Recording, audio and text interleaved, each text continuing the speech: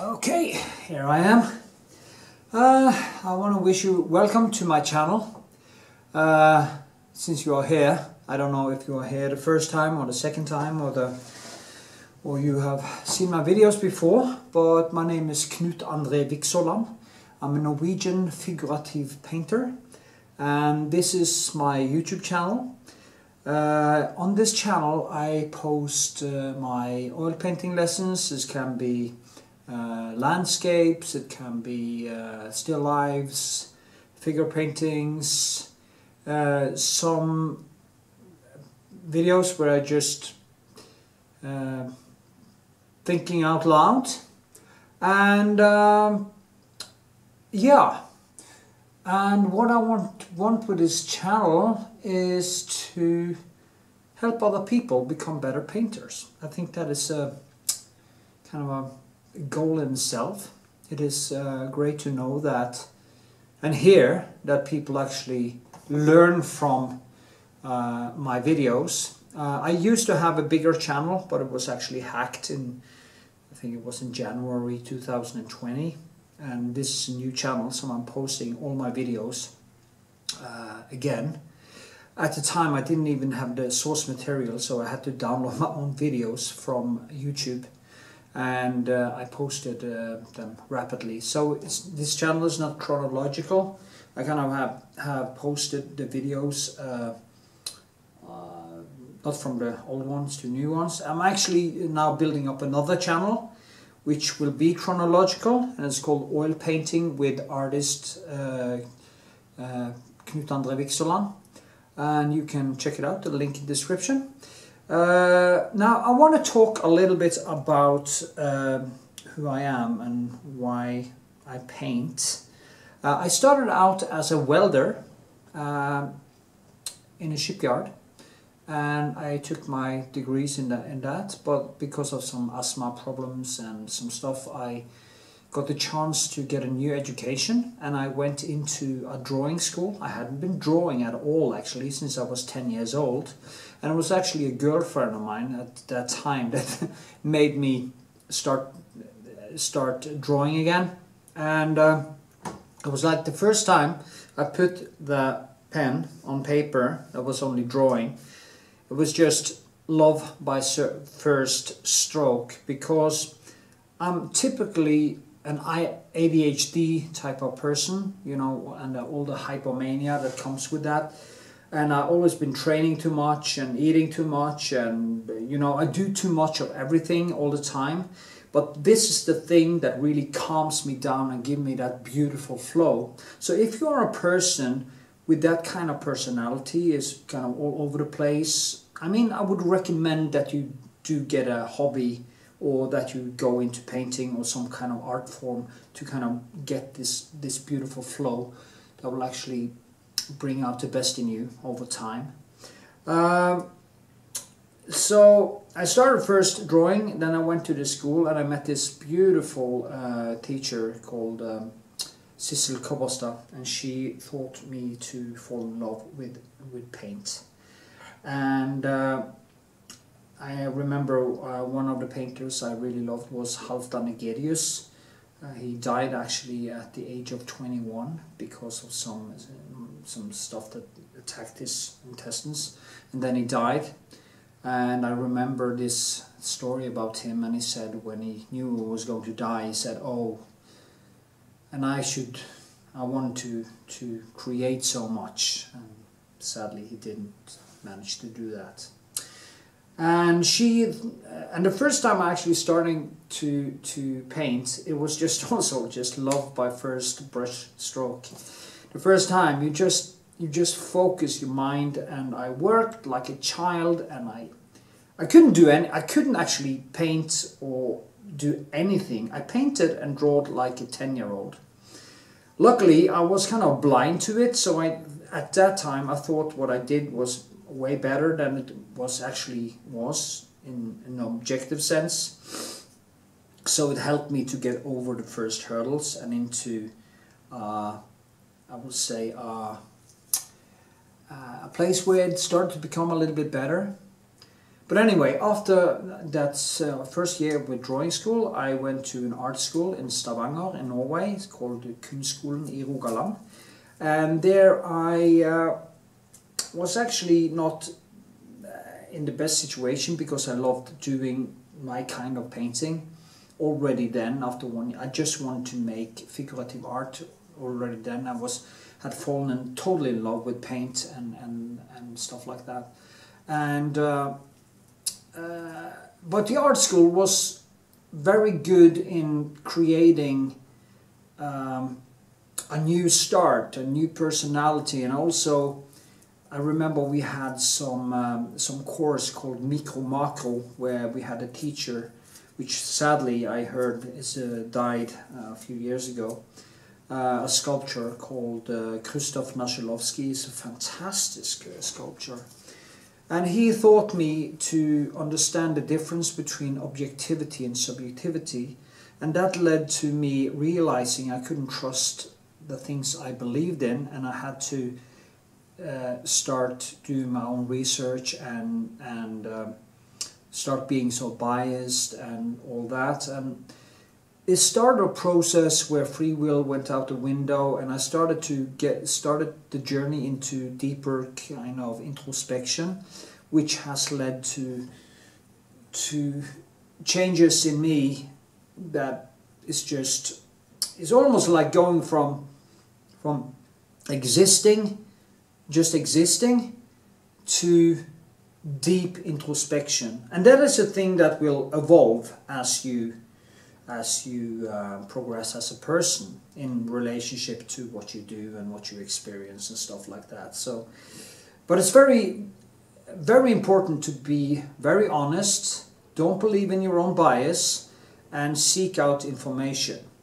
Now, I wanted to talk about, because I got this question all the time, what inspired me? And I have to say, the ones that inspired me the most is, right now anyway, in the beginning was actually a Norwegian artist called Odd Nerdrum back in the 90s. And he is one of the best painters in the world, I would say. I never went into becoming a student of him because I thought if he is human, he taught himself to paint.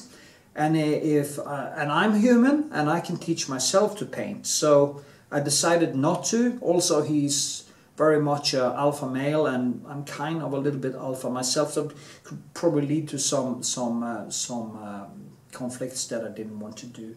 He have actually created one of the best paintings in the world, I think. It's called, what is it called again? I need some glasses here, sorry. It's called Girl with a Doorknob or something. Yeah, Girl with a Doorknob. She's just holding a doorknob in a landscape. At that time, his colors were also very nice and more lively, because I love using colors. I love the Impressionist. I love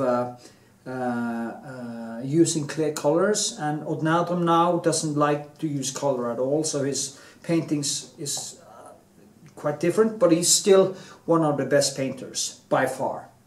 My other things that inspired me is, of course, Rembrandt. He's one of I would say he's the greatest painter ever lived.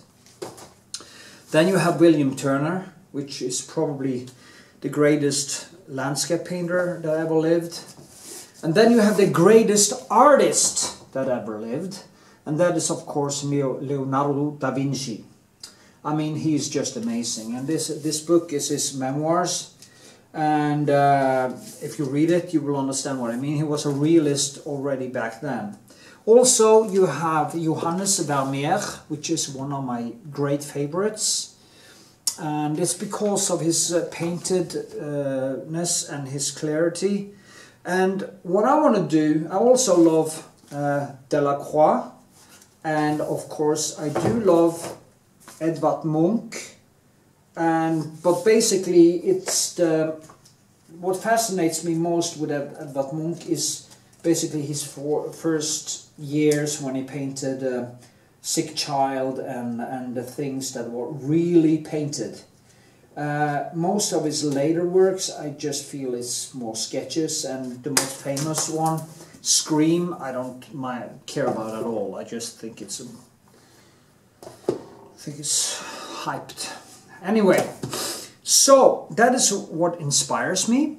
Now, what colors do I use? Well, I am using Old Holland, basically, and I base it in the primary colors. That is what I use. I think that gives the best, because I like to build my paintings like sculptures. I like to build them. It's of course painting them, but I like to build them. So I also use this boar or pig brushes to get all kinds of textures and brushwork. But you can see that in my videos. I have a palette like this. I set it up almost like this, almost the same thing. I have different reds and different yellows and different blues and stuff. But I also, you find videos on my YouTube channel where I explain all this. I also gonna put down in this video. I'm gonna have take some of my shorter not lessons, but shorter instruction videos about what colors I use, what brushes I use, what medium I use, and stuff like that. I'm just put them into this video, and you will find chapters in description, so you can just jump to the different topics if you wanna. Because many people ask me all the time what kind of brushes I use and what kind of stuff I use, and it's easier for me to post this in one video, so you'll find it all there. Yeah. Now, I think that kind of covers it. I want to welcome you to my channel. I hope you can give my videos a thumbs up and leave a comment and ask me questions in the description. And if you want to support my channel, you can do that in many ways. You can actually share my videos. You can become a Patreon supporter. I have a Patreon page. You will find a link in the description and after this video. And if you become a patron, I will engage with you on Patreon and teach you how to paint. Yeah, so you can check that out if you want to. But the greatest thing you can do for me is actually sharing my videos and give a thumbs up and leave comments and stuff like that, so you're forcing my videos into the algorithm. Yeah. So I think I have quite quickly explained the basis of what I'm doing and who I am. I didn't start out as an artist. I just painted like crazy because that is what I love to do. And was loved by first brushwork, and I just kept on doing it. And as I usually say, if I could learn how to paint, so can you. There is nothing stopping you except one thing. You're not doing it. Keep on doing it, keep on being self-critical, and you will evolve into a painter over time. I'm not saying I'm there yet. I know I have a lot to learn, and I'm still learning like a child. So in the rest of my life I will use to become a better painter, and in the end I will never reach the level of these painters that I love, but I will reach the level I can. And it's also nice to know that I give something back to humanity. As Horace Mann said, you should be ashamed to die until you have won some victory for humanity. And winning a victory is like helping one person to better himself, and that could be enough. And with this I will say cheers and Happy New Year with my big cup of coffee, and I hope to see you in my videos, and I hope to see your comments, and I hope that it helps you to become a better painter. So with this, also check out my other channels. You find links in the description, and of course my Patreon. I'm trying to turn off this now, sorry.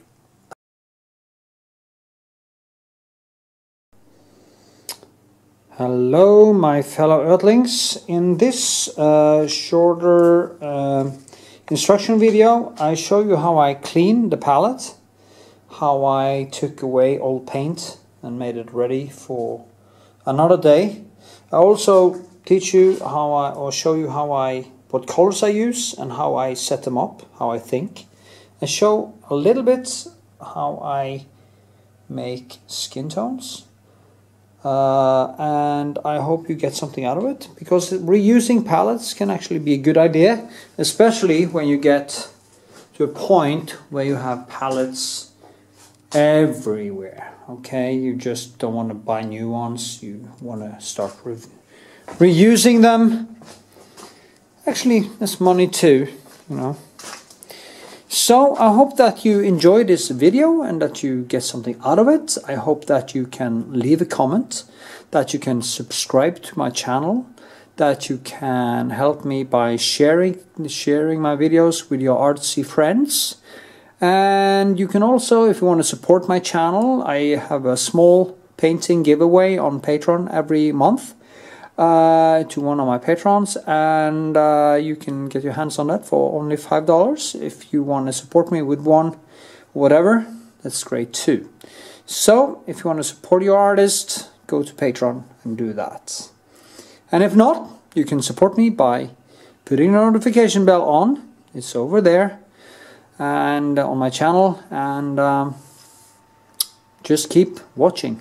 It really helps. Thumbs up. It's even better. So, until next time, keep painting, keep living, keep having fun. So,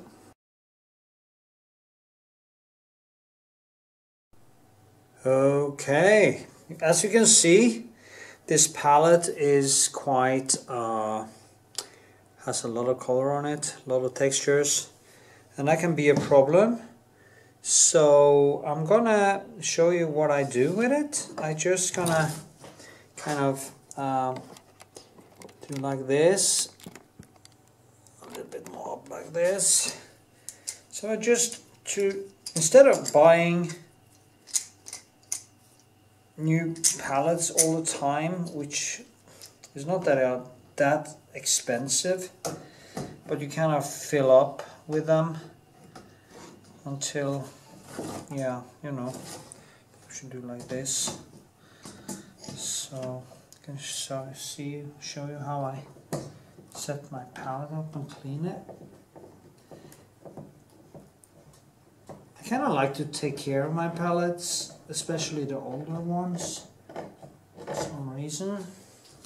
I'm just going to use some of this sandpaper.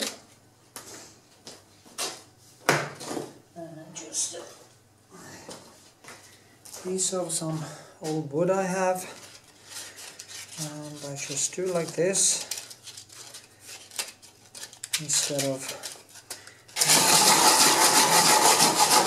take away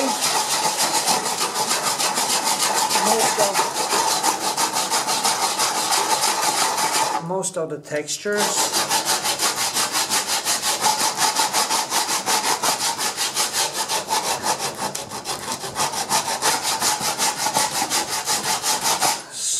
See, it's a lot of pigments.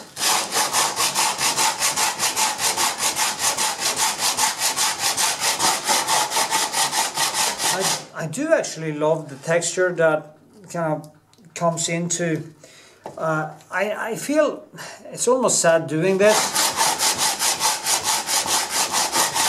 because when you work for a long time, the textures are becoming very Turner-esque, actually. All the touches, all the brushwork, everything you actually do are kind of tattooed on your palette. But this one is getting thick now, and it affects my ability to work. I just do like this.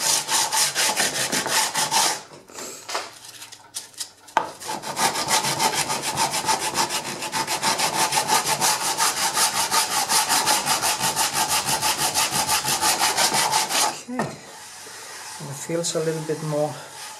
I'm going to take some turpentine turp, and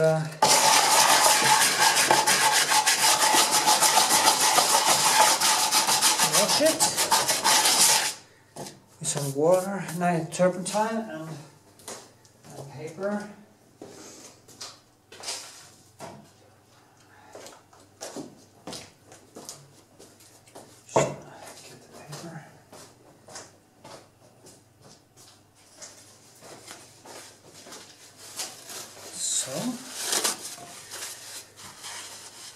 See how beautiful it gets.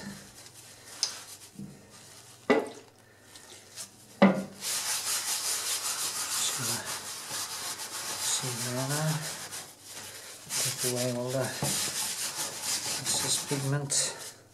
Just gonna take it off like this. And when you work all the time, as I say, you get the same textures that you see in the thick layers of the cloth in Rembrandt's paintings and all the old master paintings. It's a very lovely texture. But then again, this is a tool, so yeah.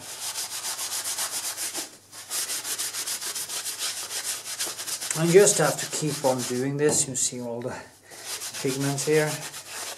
You just keep doing this until you get cleaned up. It smells so great. It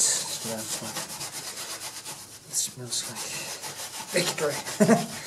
Like the movie Apocalypse Now. You smell this? You smell this? It's napalm, man. It smells like victory. I actually love the smell of turpentine. I see a lot of people are using the odorless one. Okay, I will just keep doing this, and then I will show you how I set up my palette, which colors I use. So yeah.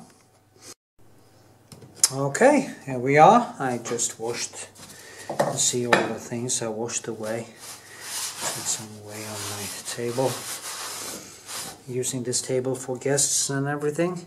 But now you can see it's kind of, it feels smooth. I still have the textures, the beautiful things that has happened to it, but it is not any longer disturbing me. Okay, so maybe I'll do a little bit more cleaning. So you see, take some paper, see if there's some more pigment on it.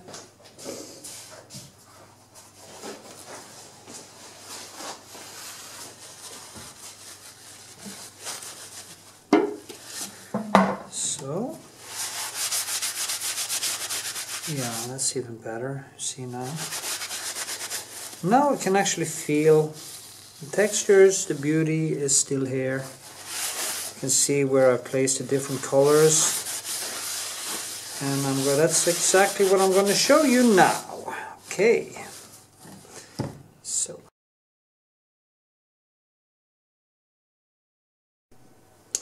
Okay, here is my tools, my colors and everything, you can see. And what I usually do, I have this big tube of Titan White. It's from Old Holland, of course. I love this color because it is so thick, and it has, as I said many times in my videos, it has the thickness of clay in a way. I also use this Naples Gel Rödisch Extra. Naples Gel Rödisch Extra. And I put this over here. What is important, I think, is to have the same thing on every palette. Almost the same way. There's a different palettes with different shapes. I can show you some of them after this. And then I put a little bit different, but it's basically the same. It's called Brilliant Gel Light, or Brilliant Yellow Light. really like this one. I put that here. So you might ask why I use these broken colors. Yeah, I actually have one more from Vikshåland that I use. One of the few actually. And, where are you?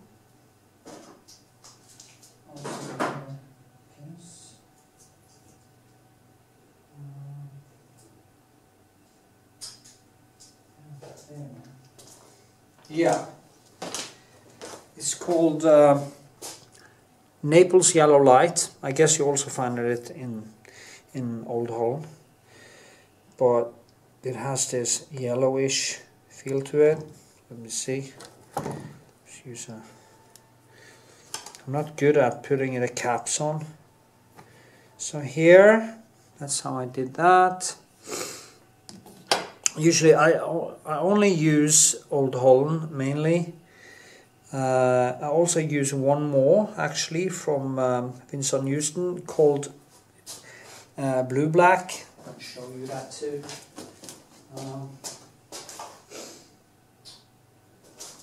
But I use this one, Blue Black, or I used Ivory from Old Holland. So maybe I just put down both today. So I put them over here, and I take the Blue Black, put over here. Oh shit, it's a new tube. So that's the problem with that is why I switched actually from Vikshåland to. You see this? It comes too much oil. So oily, so annoying. And this is actually high quality too, so it's too much oil in them, I think. Maybe I should just take that away. You don't want that much oil.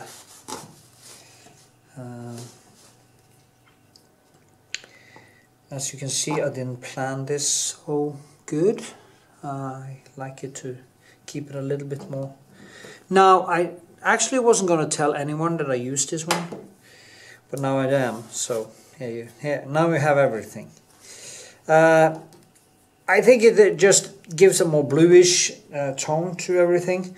And I used the French ultramarine blau. It can be felt ultramarine dunker, or this one, which is a little bit bluer. But I also have one called dunker, or yes, it's a very expensive color. And you have the cobalt blue, the clean one, the beautiful one. And I put that one over here. I have these big, I have a lot of these big tubes too, because when I really start getting into the paint, I'm kind of burning through all the. And here you have the blue of the blue, or the most. I hated this actually, this color in the beginning, because it was so hard to control. It is a Prussian blue. It's very hard to control. But when you manage to understand it, and this one goes, kind of gets every yellow into the green, and it can actually take red. You can mix it with all the other colors, and you can push it to the green or to the reddish, and you just go back and forth. Now this one, that is the one I use basically to blend my flesh tones with. Also these, but I always blend. I always use the primary colors to blend into these to create flesh tones and stuff. And it's called Naples Gel Extra. I just love this one. It has this neutral tone to it, and it's just, if you kind of mix it with, I'm gonna put down some with a cadmium. That's a vermilion. I usually put this here. It is a little bit toned to the blue side, and here you have the krapplak or alzarin krapplak extra, which I put over here. And the beautiful thing is that I'm going to get a pencil.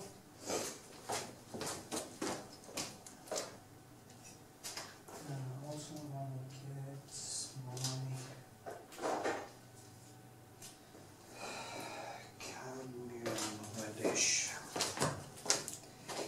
Yeah, this is a cadmium red. Same mark. You see, I should take better care of my tubes. I will recommend that if you are using Old Holland, because it's very expensive. What I think what's nice with this is if you mix these two together somewhere, doesn't matter where. Okay, let's do it here. These ones are beautiful to get a kind of a reddish type of skin tone.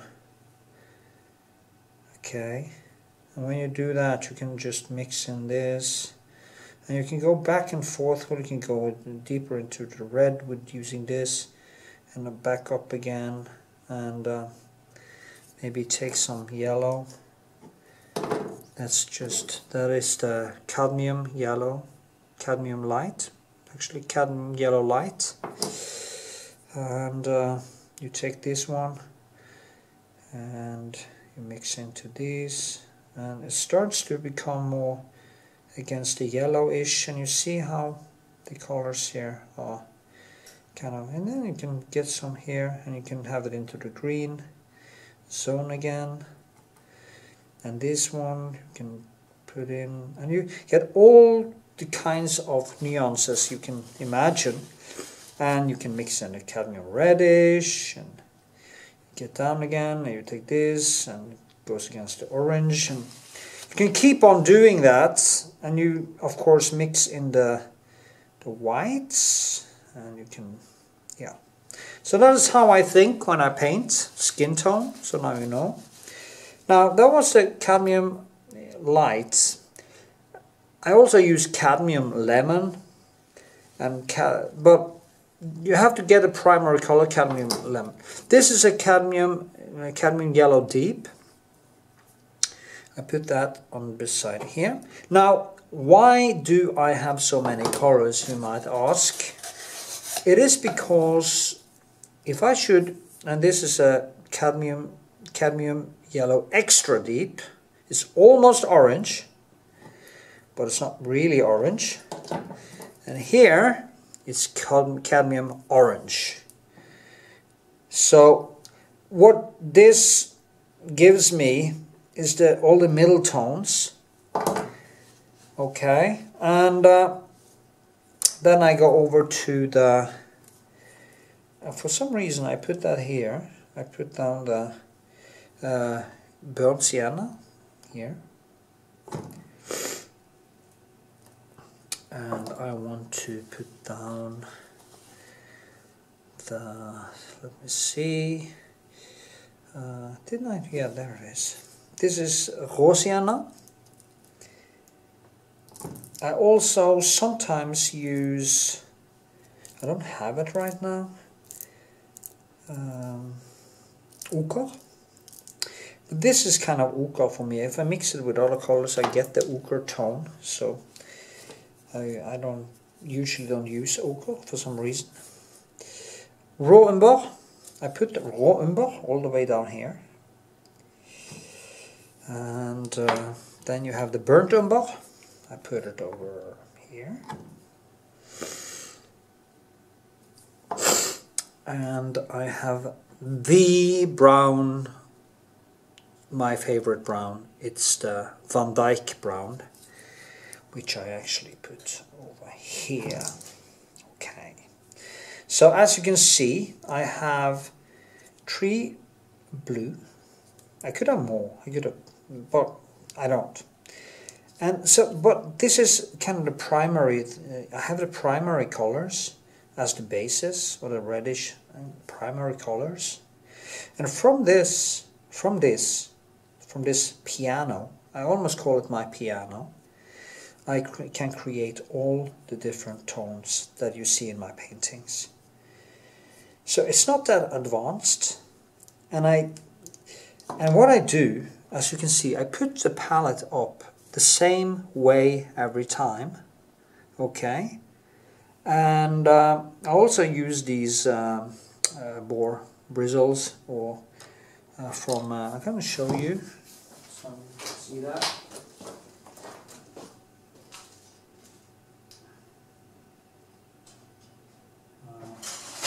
This one.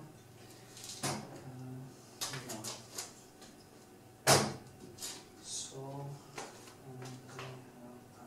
jerks over there. Ah, yeah. Another one.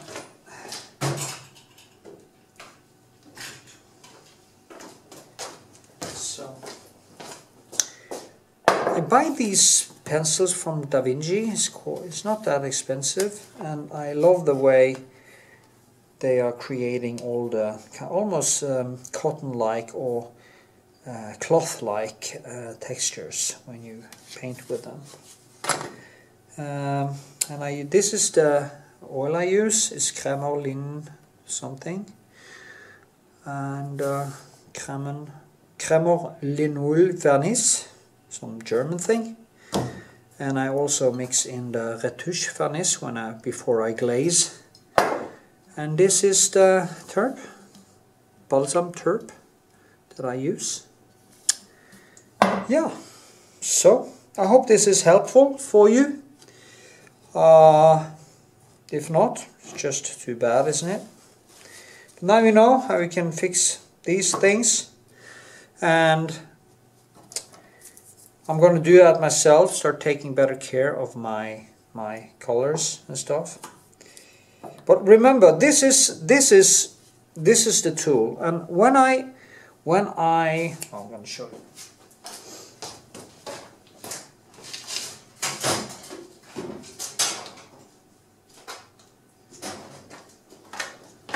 As you've probably seen, when I paint, I have this thing here over my arm, and I just have this. I take it like this, fills that cup off with a mix between 30% the 30% of the oil and 70% of the tub. And what happens when I paint actually is that I just dip it. I see if I can zoom. No, I can't. Okay, so what I do when I paint, I just dip it like this, and I take another color, and then I paint, and I dip it, and I just kind of take away.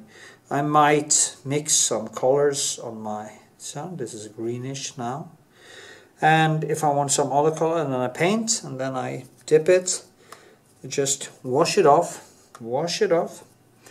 and I pick a new color. And I just keep on dancing around, basically automatically, and building the painting. Actually, you can actually have a ochre here, but if I want to, or some other colors here, if I need to. So, but basically, this is the palette I use. I have some skin underneath this, so I don't get it on my skin. To protect my health a little bit. So with this, I hope that you got something out of it, and yeah, never know, maybe you do. Okay, yay, see ya. Now remember to give this a thumbs up and leave a comment, and yeah, okay.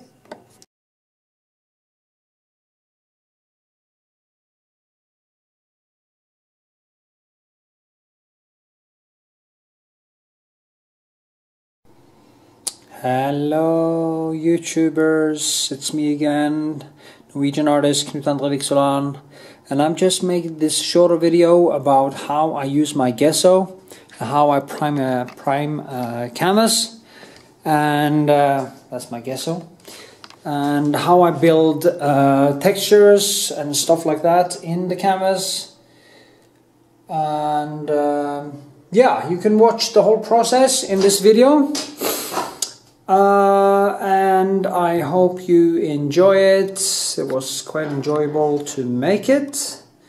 So with this, how to use gesso and how to prime a canvas. Okay.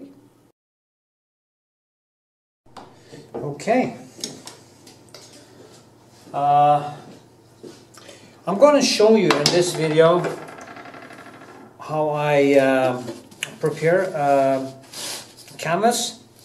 This is 40 plus 40 centimeters. It's not so big, and I'm going to show you basically the process. I just need to like this. Now I measure a little bit so I have something to grab onto. I use my scissor and I just cut.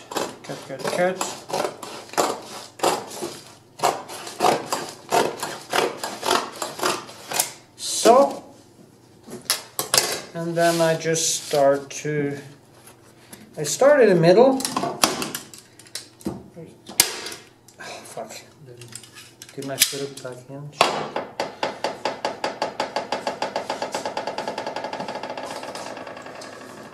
Funny enough, I forgot to put this in.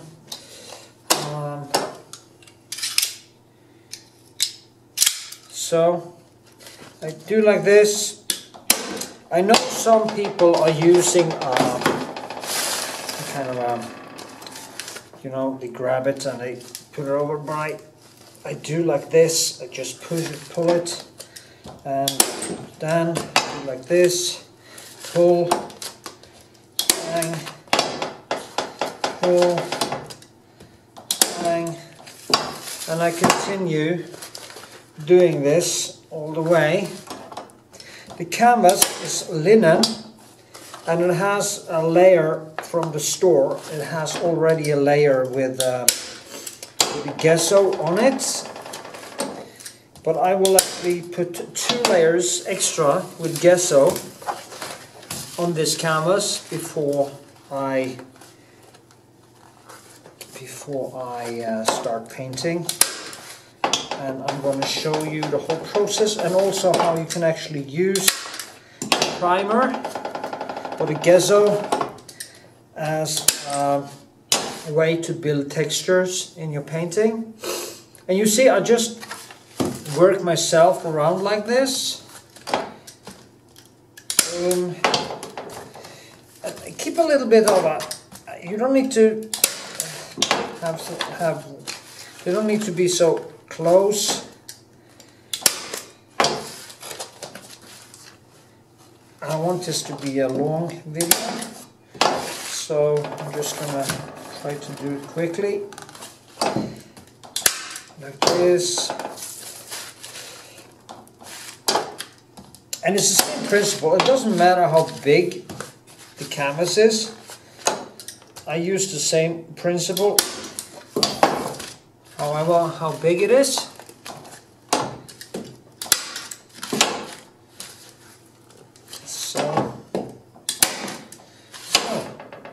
And then I do like this, pull it apart, drag it like this, and pull it here, do like this, and like this, and like this. Okay, I'm just gonna finish it, and then I'm gonna film a little bit more. Okay, here we are. I'm done. I did this, and you see how I did it. It's not, but you see it's kind of dirty and stuff. But the problem with a canvas is this: it has this layer of gesso on it, but it still has the linen texture. And I find that very disturbing when I'm gonna paint, because it disturbs when you do layers and you try to create the depth in the painting. This structure tends to send back a lot of disturbance. All the small points in the linen structure, when you put oil paint on it and it's a little bit wet, or it's kind of, you try to create depth, it will send out small tiny pieces of light from every small surface irregulation, whatever, you know what I mean. So what I do, I take my skye gesso. It has a nice thickness to it. skye gesso. It has a nice thickness to it. It is kind of it's not so fluid. It has, and I just use one of these, and I just draw the first layer. It's not that thick, but I kind of push the gesso into all the small linen textures, and it covers it, not totally, but it kind of makes it so the surface is getting smoother. What you are getting also, because you can't really get it all,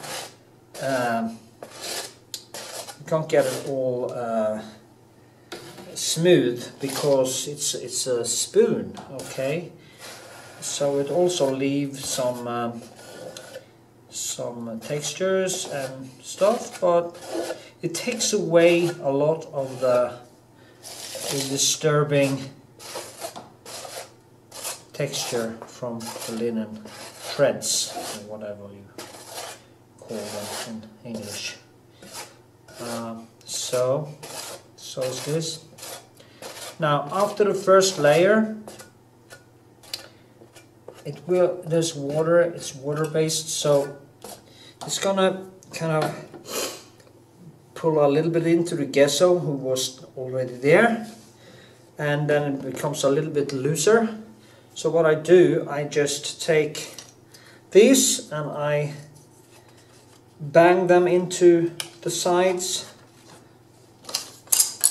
while it's wet. Well, that is how I prefer to do it. And to make it a little bit more like a fiddle string. That's what we say in Norway.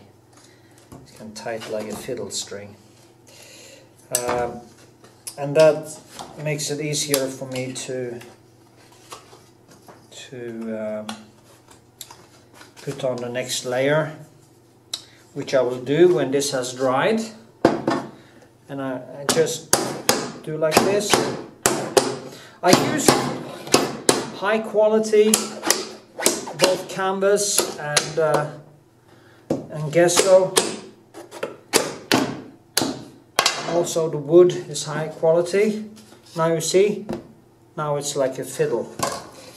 I will let this dry, and I'm going to show you how I build texture compared to a motif I'm going to paint on it, or probably going to paint on it anyway. And yeah, I'm going to do the second layer in a little while. Okay. Yay, okay. Layer number 2. What I do now is, there are still some structure left. This structure, I go over it one more time, and usually then it disappears. I don't mind, because the first layer fell into all the holes or cracks or whatever you will. And now the second one is kind of covering it totally, which means it's about now 3 layers. The first one is when I buy it in the store, which is just a wash. The second, I actually seen videos how they do it in the factory, and they kind of put it on in huge with pencils and stuff, and yeah. You also get a little bit of structure now. I get a little bit of kind of structure when I do this. It's very hard to get it totally smooth, but I think that's okay to have a little bit of structure. You can also go in and you can give it structures like this if you like. You can take some cloth or some, you can even mix sand into it, or spoon like from wood, whatever. You can do a lot of stuff with it. How that will affect your painting long term, you have to. I have not done it myself, so I don't do that. Now it's covered, and I can focus a little bit. You see the motif here. I'm gonna kind of give it, how I also use the gesso is to give it some texture. I'm going to show you how it turns out in the end anyway. You can actually, since this is a landscape from the Spavny River in, where is it? I don't figure out where it is. It's sent to me from one of my painter friends, one of my patrons actually, in America, and he told me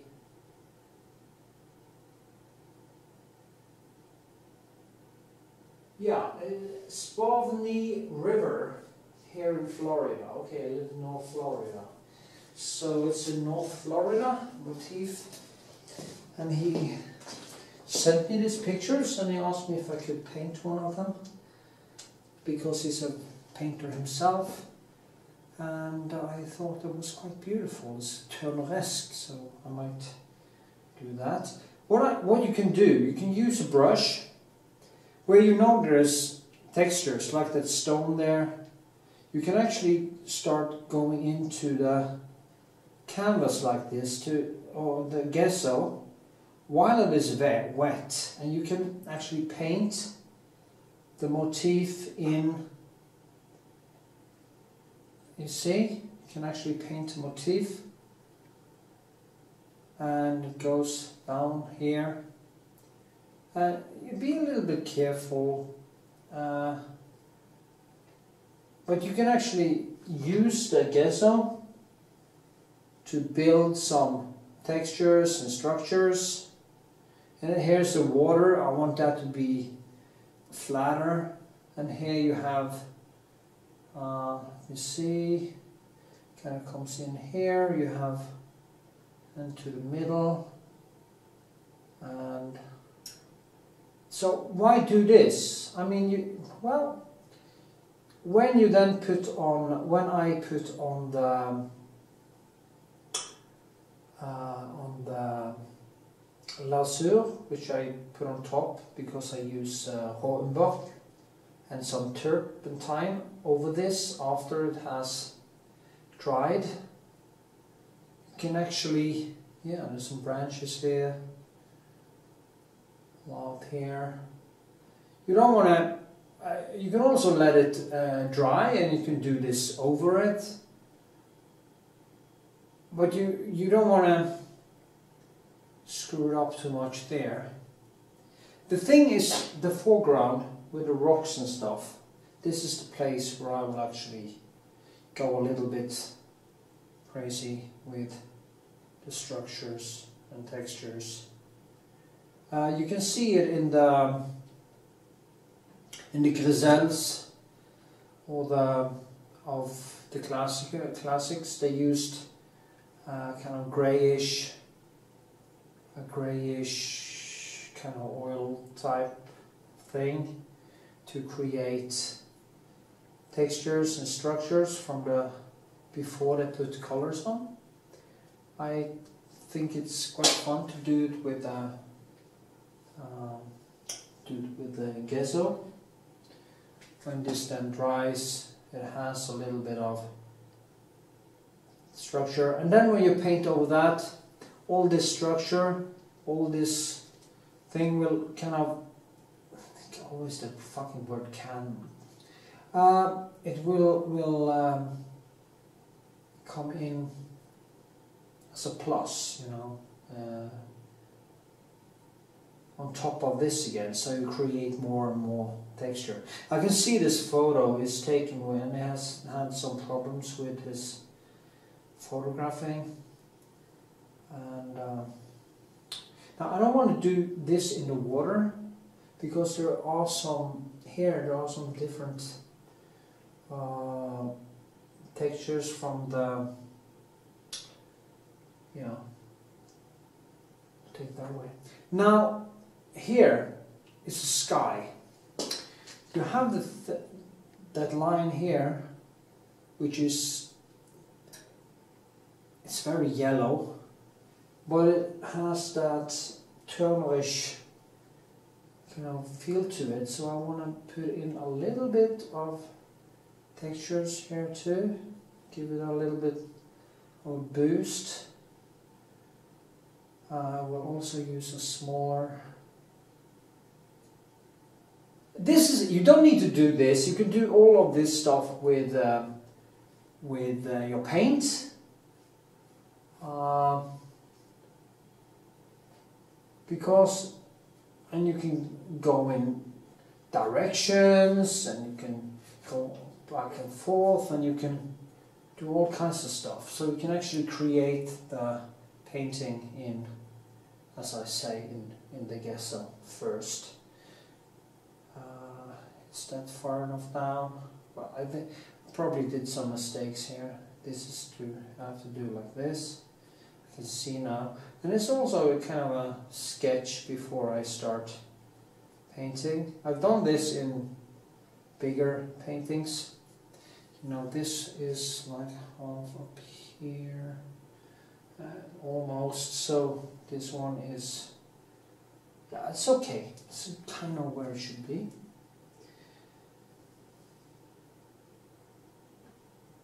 And this has to dry for a while. Then I will put on the other lasso. I'm going to show you what I do. You've seen it probably in other videos I have. If this was a, say there was a girl in a dress or a person, you could actually go, if there were textures in a dress, you can go out in with a smaller pencil and just start doing this. I can do that here too, to create different textures. In this again, I can look at the rocks, I can, okay, this one is like this, and then, so, as I say, you don't need to do this. You can just put on the gesso and paint on top of it. But the main thing with the gesso, for me, is to get rid of the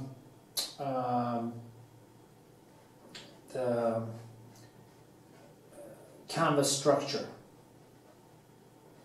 because it's very disturbing for these places where the water is and the sky.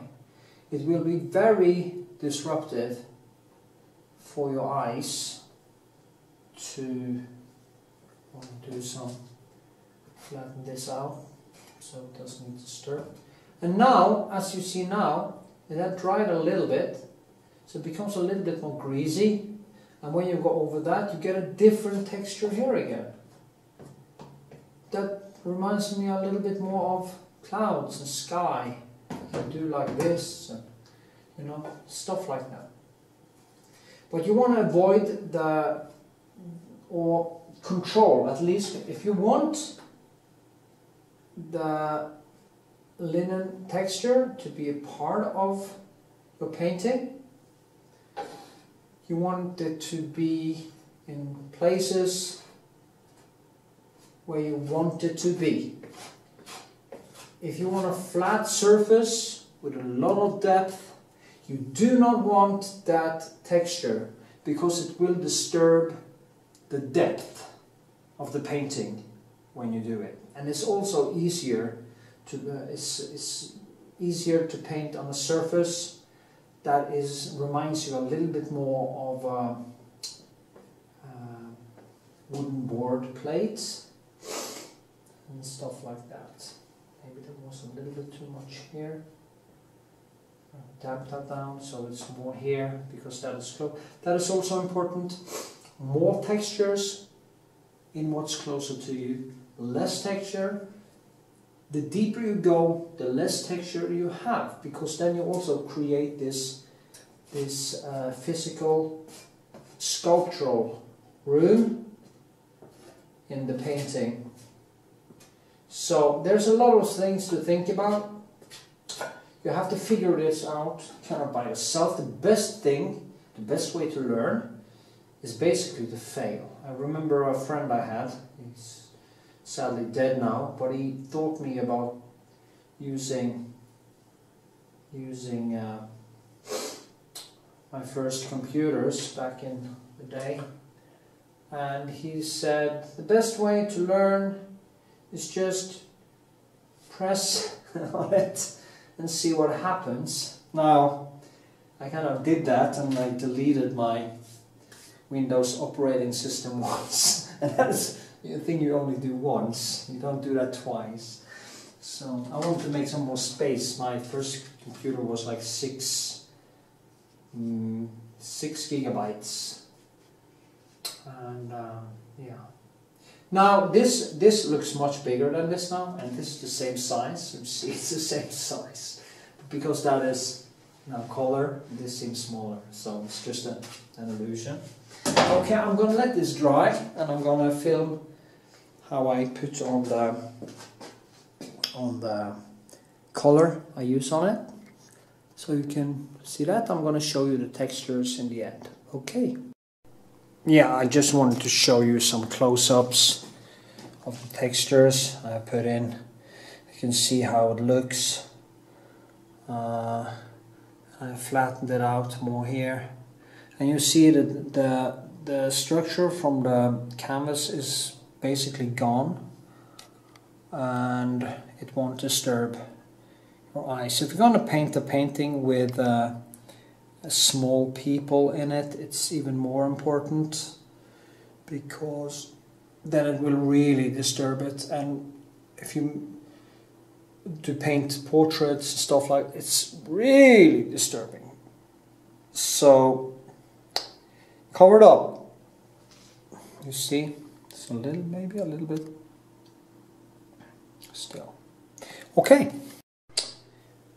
Okay, here we are, the last thing.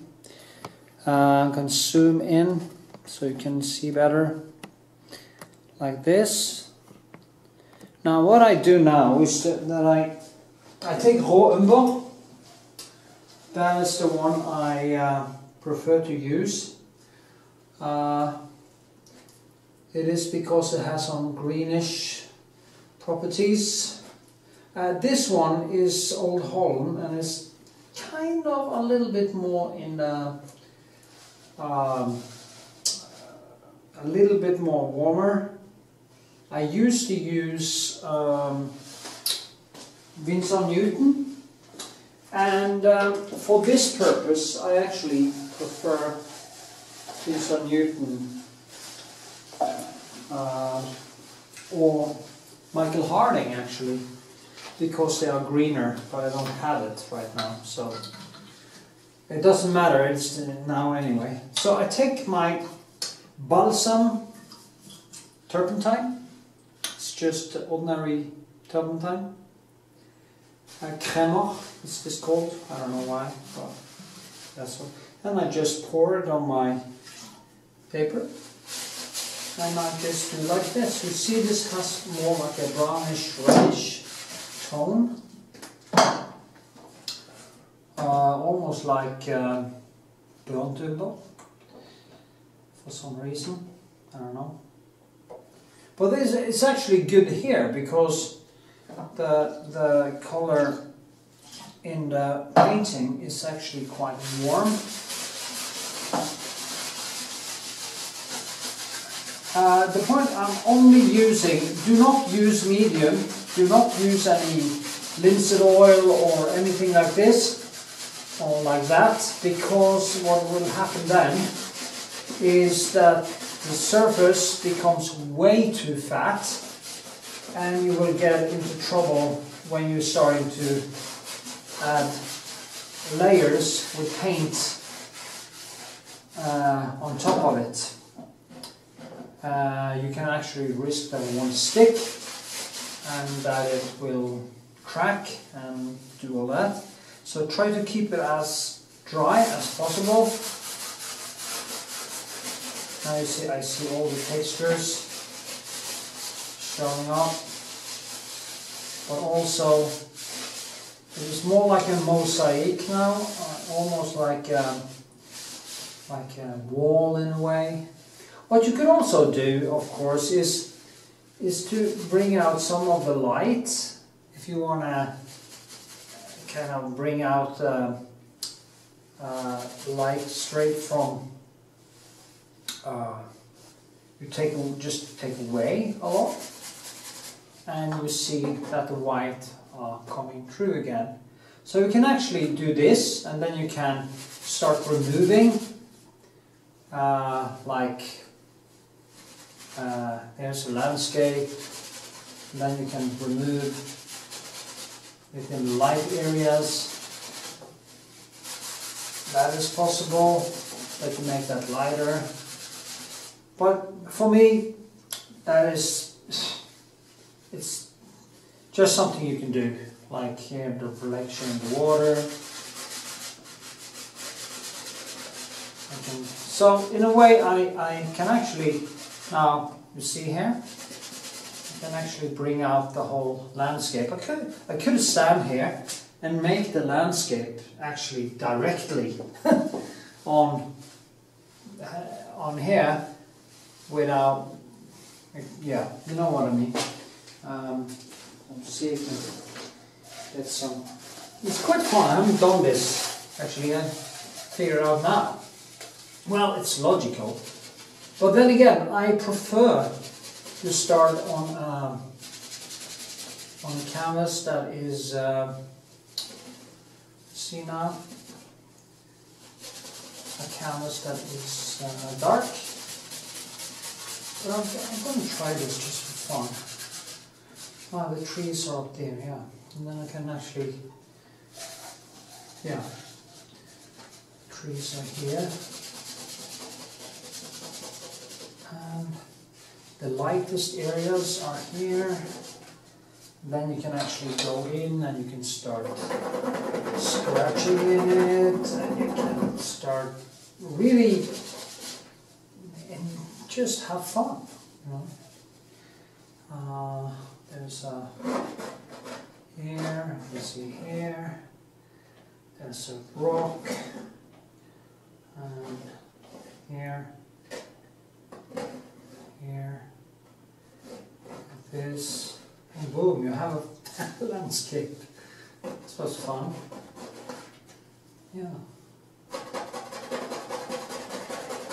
So there's all kinds of stuff you can do. You can go as far as you please. Yeah.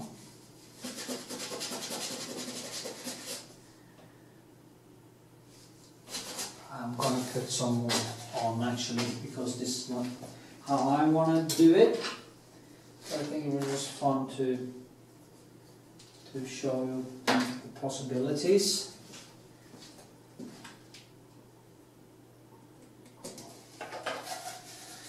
And now, when I've done this, it will actually stick a little bit too. So, anyway.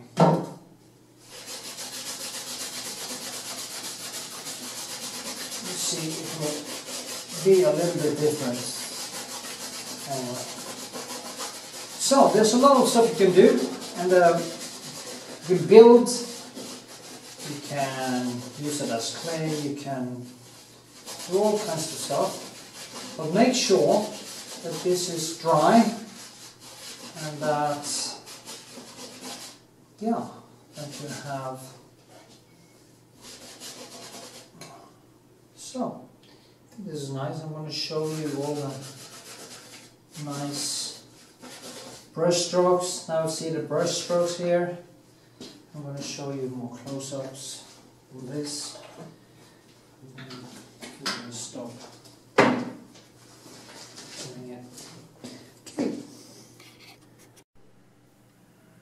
Yeah, one little small thing. When you are finished putting on the råumber or whatever color you have chosen to tone it down with, it can be anything, you can choose that yourself.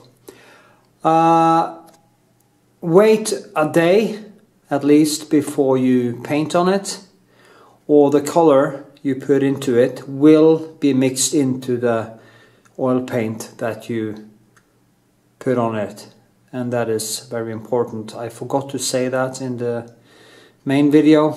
I just want to tell you here so you know. And you can also, of course, not do that and see what happens, but that is up to you. I prefer to let it dry a day, and maybe I hang it over an oven or something. Then the colors is kind of absorbed into the gesso, some of it, and it's dried out, and it's time to start painting on it. Okay, here we are, finished. And show you here, if you can see the, hopefully you can actually see the brush strokes now, how the gesso has created already. See here, shit, I want to focus. So yeah, there you see those lovely textures. It's almost like a finished painting. If you look at Turner's paintings, you see a lot of these things in the paint, how he has built it with paint, or maybe even the grounding, I don't know.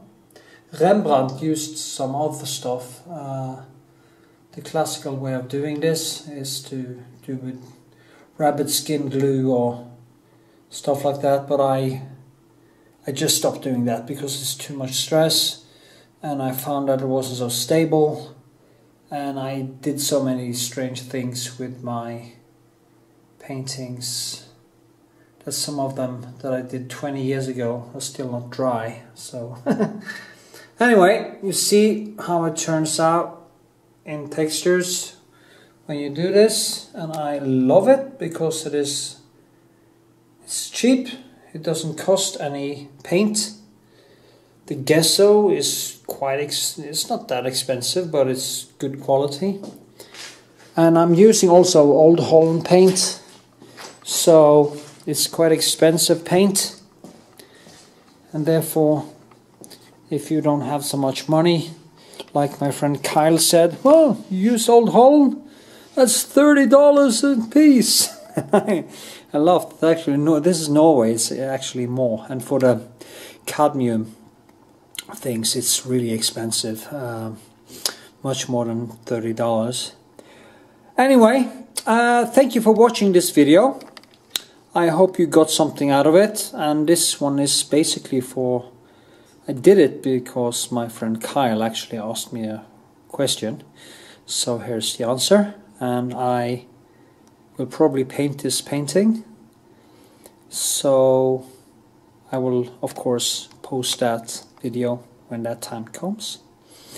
Remember to share my videos on social media, give them a thumbs up, leave a comment, of course subscribe, put the bell on so you get notifications when I put on new videos, and feel very free to become a patron. If you do, I will of course engage with you personally, and you can also add me on Facebook. There's a link to my Facebook profile underneath for people who becomes patrons, only patrons. Yeah, I think that was it. So until next time, I stay cool.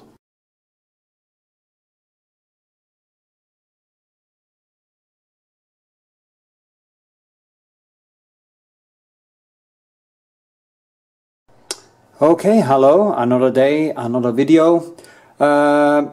In this video I'm explaining what pencils I use and how I use them.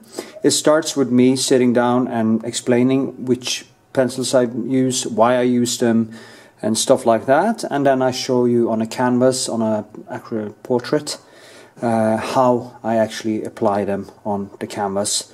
And in this particular lesson I'm painting a rose and surroundings around that in a dress with a rose like this. So yeah, and it was also actually an answer to a Patreon question. So if you like to be a patron, if you like me to teach you how to paint, there is a couple of things you can do. You can go to Patreon, there's a link in the description, and you can, and on my channel, and you can sign up for a $5 Patreon. And if you do, I will help you with through Facebook or through Patreon or with videos and stuff. And if you want me to live stream with you a couple of times a month or whatever, you can do a $30 patronage, and then I will actually spend some time with you on a live stream. So go check it out. Anyway, give this video a thumbs up, leave a comment, and share it with your friends, and help me rebuild this this channel, because my other channel was actually hacked in January, and it's really hard to get into the algorithm again. So please help me spread a message, and keep watching, keep painting, keep living, having fun, and stay cool. Yay! So I got this question from one of my patrons, and it was about which pencils I used, and I'm gonna answer the questions he sent me by video. This is Tom Bard. Hello Knut, blah blah blah, and let's see. I would like you to know about how to move paint on a canvas. Okay, I'm gonna make a little video tutorial about that after this, in the same video. Told me to use paint from the tube. Yes, I use the paint from the tube straight like this, because if you see, and I use Old Holland, I have some reds, the yellows over here, and you know, the other colors here. But the thing with these Da Vinci brushes is that they are quite they are hard, but not too hard. So they are quite flexible, but then again not so flexible. Plus one thing, they do not start to spread like when you paint, they cannot keep themselves together, the hair, so it doesn't disturb the process. And you get packages like this, Da Vinci. I don't know if you can get it where you live, but if you can get pencils like this, I like this set because it has all the ones and it's quite cheap.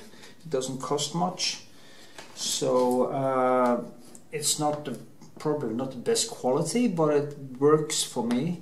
And here you have the smallest ones. When I I like the flat because it gives me control over the pencil strokes when I move it across the canvas. I'm going to show afterwards. But I also use bigger ones, of course, that I buy that are more expensive. This one is basically maybe it's some medium in it, something. But they're quite big, and that's for bigger surfaces. I usually paint quite big, so I need bigger. Okay, and many times I do actually do whole big paintings with just these, because these small ones are the ones that you are using up first. So if you make small paintings, you usually have a lot of these after a while, and when you start painting big ones, you can burn these ones too. Because when you're standing for hours and hours and hours and you do these movements, you start to rip up the hairs, and then it starts to form in the direction you usually use it. And actually it can be quite nice to have a pencil, so don't throw it away, just wash it, and you wash it in green soap or ordinary natural soap. You don't use any turpentine or anything when you wash them, you just wash them in and you can also put some soap into them, so all the oil color that is in between doesn't dry, and before you start painting you just wash them again, so you can start painting. But I also, you know, when I paint for a while, they kind of become like this in the end, you know, and this one is of course dead now. But in the end it's quite nice to have things like this that isn't hard, because you can use it to, well, other things, you know. Well, you figure it out after a while. Anyway, and for detail,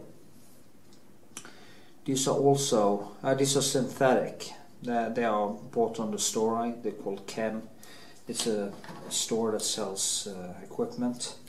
But this one is a different Raphael or something like that. But this is more, I guess this is synthetic. But this is for minute details like eyes and maybe if you want to make a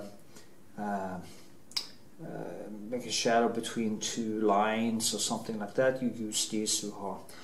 And I usually, when I'm finished painting, you must wash them in soap, and you put some soap into them, so you guarantee that they don't dry and get ruined. I have a couple of that I've forgotten. You can see how that went. The whole thing just becomes a little bit not so flexible anymore, and I have to kind of chew on it to get all that. And I have flat ones here too, and you can get these in all kinds of types, I guess. And you can also use sablon, but they are very expensive, so when you paint oil, I might recommend some synthetic, because this one is quite nice. It's synthetic for big surfaces like this. This is also synthetic. It tends to make all the surfaces very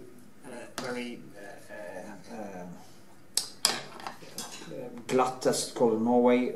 It becomes too rigid. It becomes too flat. Yeah, too flat. There is no brush strokes left after you're finished. So what happens when you use these pig made of pig hair is that they leaves the nice strokes. It kind of binds the colors together inside when you paint, and that is why when I paint I tend to grab color like this and I grab a color like this, and I grab, for instance, a red like this, and when I do a brush stroke, some of the colors are, it's quite dry here, so I have to get some, attempt to get into the brush, but you see, now you see, you create these almost rainbow-like strokes where all the colors just goes into one another, and you can put in some blue, and you get some green there, and you get some red there. So you keep crossing over colors like this in different directions on the canvas, and you create some kind of a micro impressionist painting, which when light hits it, it would just be an amazing dance of different colors on all levels, big strokes, small strokes, and that's how I do it. And you just have to practice and just learn how to do it, because I remember what I did when I first started out painting.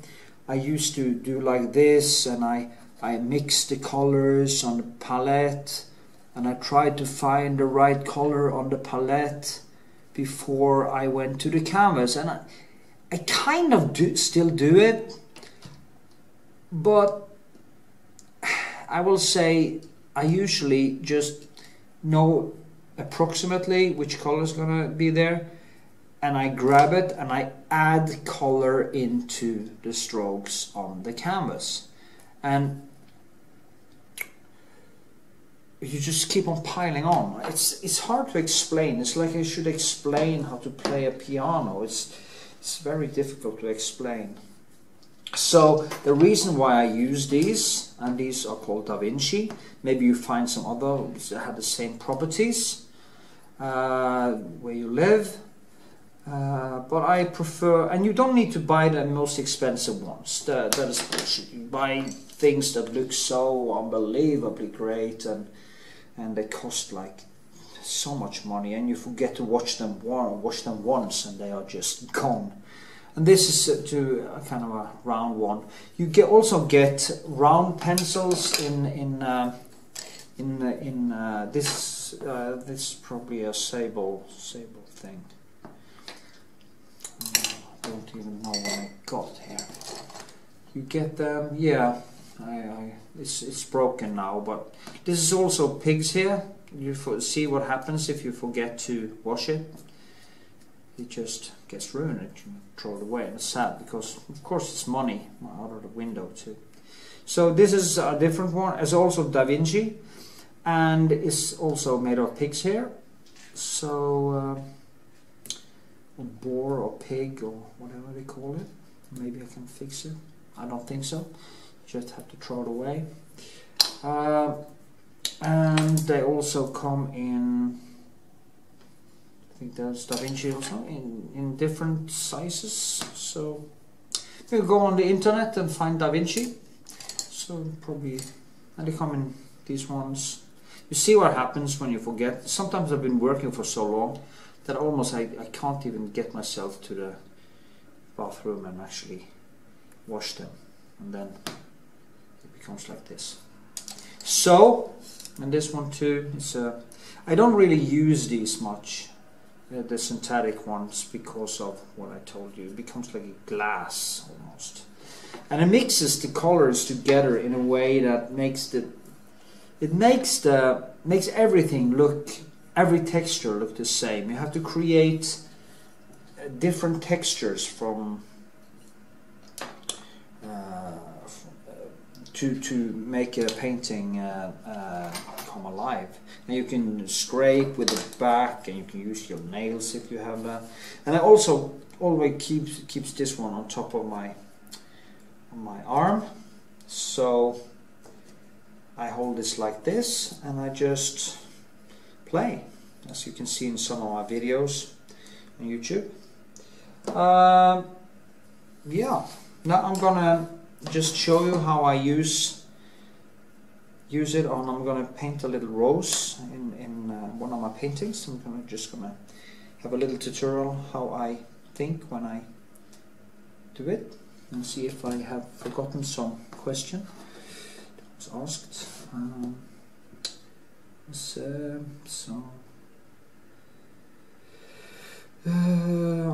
my own question. Oh, yeah. How long before you paint back onto the first layer? There are two ways you can do that. If you can keep painting wet in wet, you can actually build and build and build, but at some point you can't actually add more. And the last details, or the more details it come, the more good it is that it's a little bit dry between the layers. It don't have to be all dry, it just have to be so you can actually add more without the strokes under dissolving and coming into the new paint. But you can also paint a whole painting and then go back the day after and keep adding paint, but then you have to start using your hands so you don't mess up what's under. So you can keep on piling on, you can keep on building the cloth and the textures and all that for days actually, until you let it dry for the first time. But you can also lay one layer and make it dry for a few days, and then you just go back and you keep painting. As I said before, I use a 70% of linseed oil, cooked linseed oil, and 30%, 70% turpentine and 30% linseed oil, cooked. And it should be surface dry within a few days if it isn't too cold in the place you are working. It doesn't matter if it's 10 days or less, you just have to figure it out. I have one.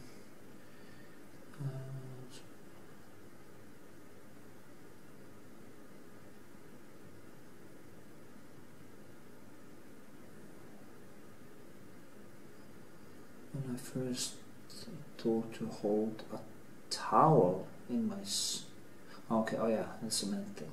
Okay.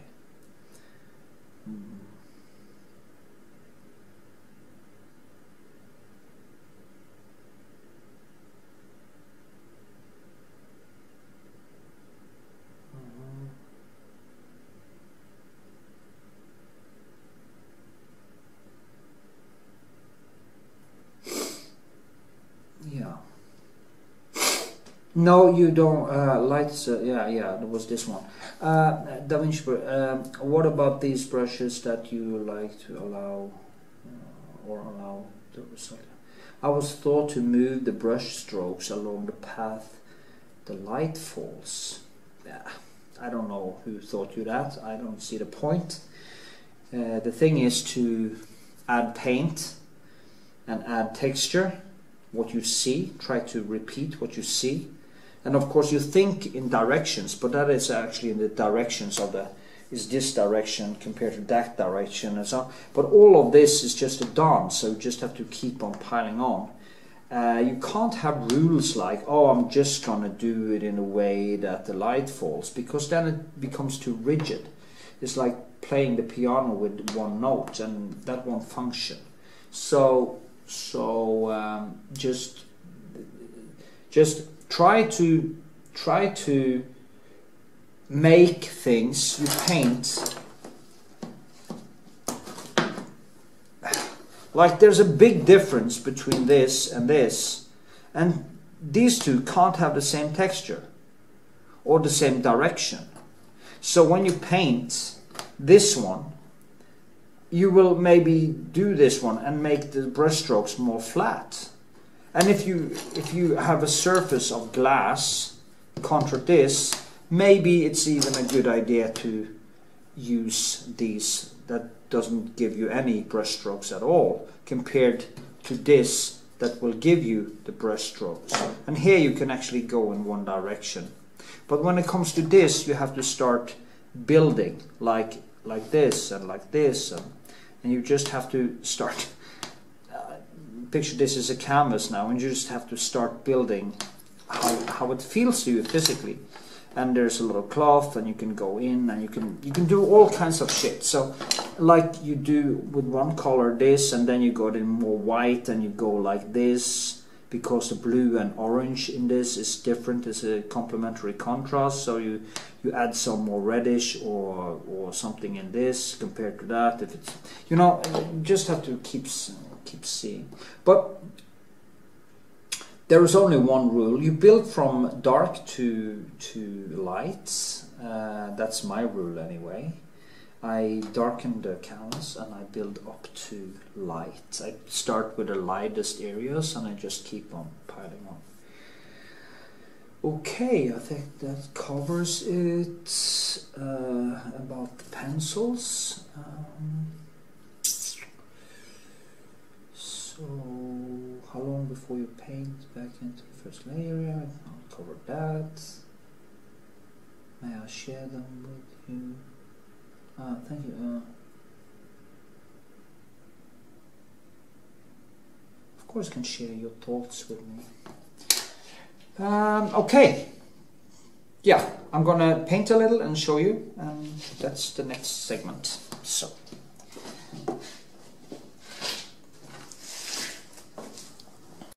Okay, lesson number 2.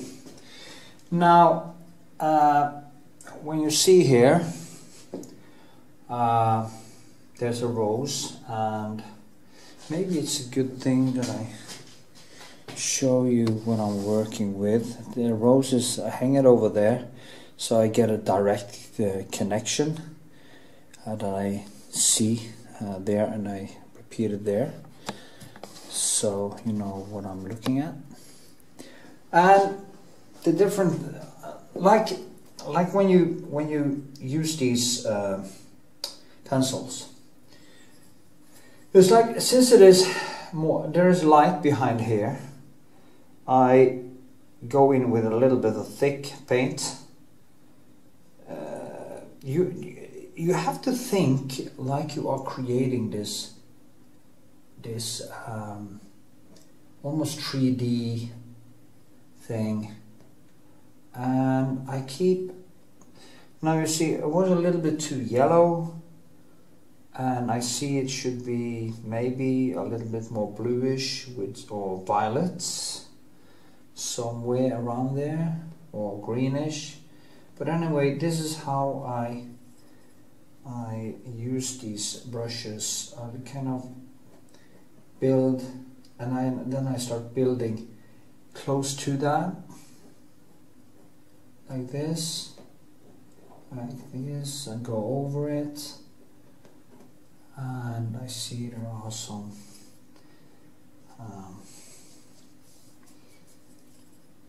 it's hard for me to concentrate when I'm talking, I'm sorry to say, because my brain is not communicating with the center. See here, keep it down there a little bit, but then I start to also go into the other places with some of the same colors. I want to lift it up a little bit, so then I go in and I do like this. And now it comes down to the pressure you add on the now first I went in and I pushed a little bit hard to get it in there, and when I'm gonna have this to this here, I go in and I'm more light handed, and it doesn't matter how big the pencil is. When I then are doing the rose, I change colors. I take some reddish and some blue, and maybe even some black, and I go in and I make this shadow like this. I paint kind of down. Then I start to go in this way, and I kind of try to find. And in this picture, actually, it's a little bit, also a little bit out of focus. That can be a good thing, because then you don't start to put in too many lines where this is necessary. If you look at Gerhard Richter, he's very good at that. You see now, and I start to put in more colors. I want to darken it, so I go in that way maybe, and that way, and I just keep on. And I can see there is some green actually inside there. You probably can't see it on the video. Then I take some yellow and I just slightly go in, yellow or green. I kind of push it in here to get a more, because there's a lot of red and there's a deep color, but you will find the complementary contrast here as well. So that's how I work, and you can see that in my bigger videos or longer videos on YouTube. If you want to enhance it, I can take I want some more. I used alizarin or krablak a lot, and the primary colors like cadmium red and cadmium yellow and lemon yellow, and these cadmium yellow lemon I think it's called. You see now it start to come alive, but I also want a more, there's a leaf on the flower, so I want that too. So then I start dragging it this way.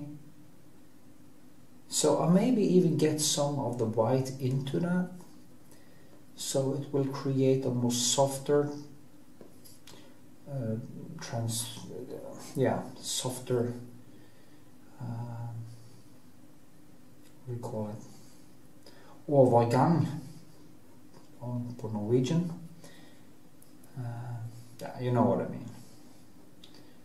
Softening out the difference between this and this. I need, and here it does come in. I'm just gonna go back. Get this one. And here it actually can come in, because here I can actually use this, which is more, it's quite flexible also, but then I can actually go in and I can control a little bit more how I put it on. See now, start to, and there's also a shadow down here, but I kind of keep it in the dark, and I keep adding paint. Now you see it starts to come a little bit more live, and I also wanted to, now I see now that I need to push this down a little bit, and since the rows are in the reddish, the shadow behind here is probably in the green. I also can use a little bit, just a touch of black, but then again I push it down a little bit, and I can keep on going back and forth until I feel that it starts looking like the object I'm painting. And what's really important is that don't cheat. I mean, I have never made a painting become, I have never felt that any of my paintings reach the level I want them to reach. It's because of my skill set aren't good enough. And I started painting when I was like 20, 21, 22. And it is kind of limited to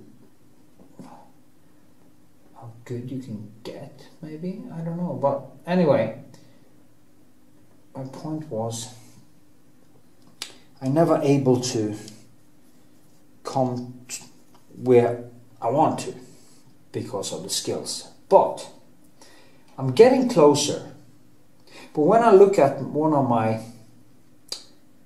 when I use a photograph, I try to also when I'm sketching, I also always try to reach as far as I can towards the object. If it is a still life, it's the still life, the onion or the whatever. I always try to make it feel like I have exhausted all my all my capabilities. You know, it's not finished until it looks like the object you were going to paint.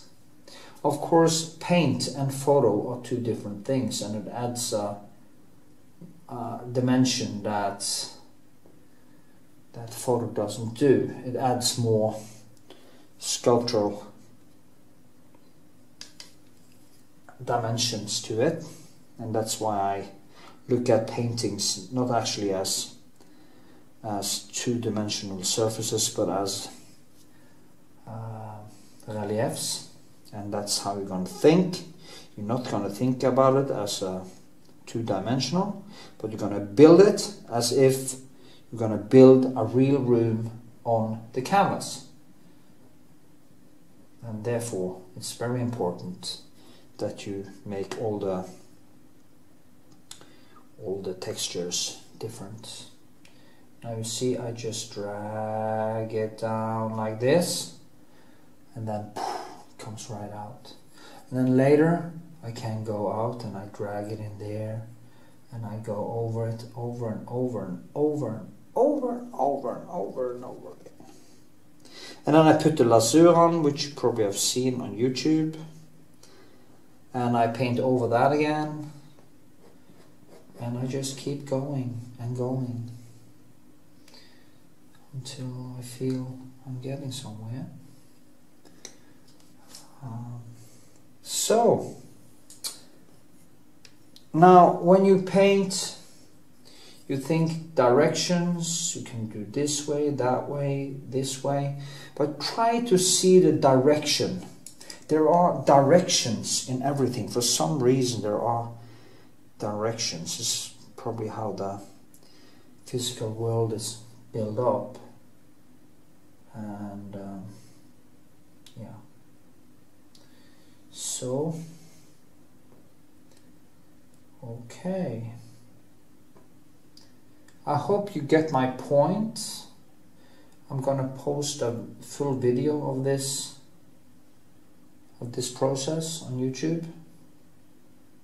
This file will not be a part of it, but I think, but you can see it from sketch to finished painting later. I hope this explains a little bit. You see here, she has this, like these pencils, she has this bond around her waist, made of hemp or something, and that's where often pencils like this comes in, that you can go in and make these fine lines between. But then again, it can also be done with this, with only brush strokes.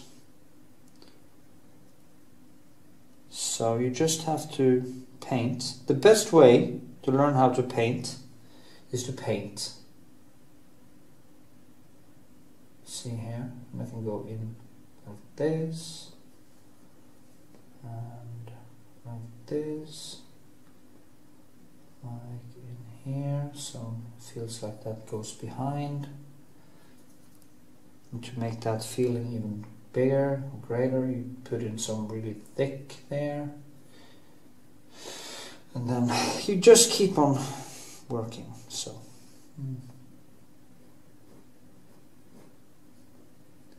yeah, there's a shadow over there. There is a metal thing that holds it together. It's quite funny because in that metal thing there are greens and there are yellows and there are all kinds of colors, actually bright green. So And that's the beauty, I think, about if you look at Vermeer's paintings. He has observed all these beautiful primary colors, and that's why his paintings are so alive. And Rembrandt understood exactly the same thing without actually knowing anything about the physics of it. So it's quite exciting. I'm getting into the flow here, forgetting the time. But I hope this actually explains it. So I'll just keep working on this. I hope it explains something for you. So tell me what you think. Anyway. If you sign up for a $5 Patron, I actually also do a Patron giveaway, a small painting as you see I'm pointing at there, every month. So if you want to get your hands on one of my paintings and not just be my student or have me as your mentor, you can actually sign up and also get a painting, and that is not bad. So check it out and help me rebuild and help me, yeah, become a better painter, because I also learn when I teach you. So it's kind of reciprocal, as it's called. Okay, see you in our next video. I hope you enjoyed it.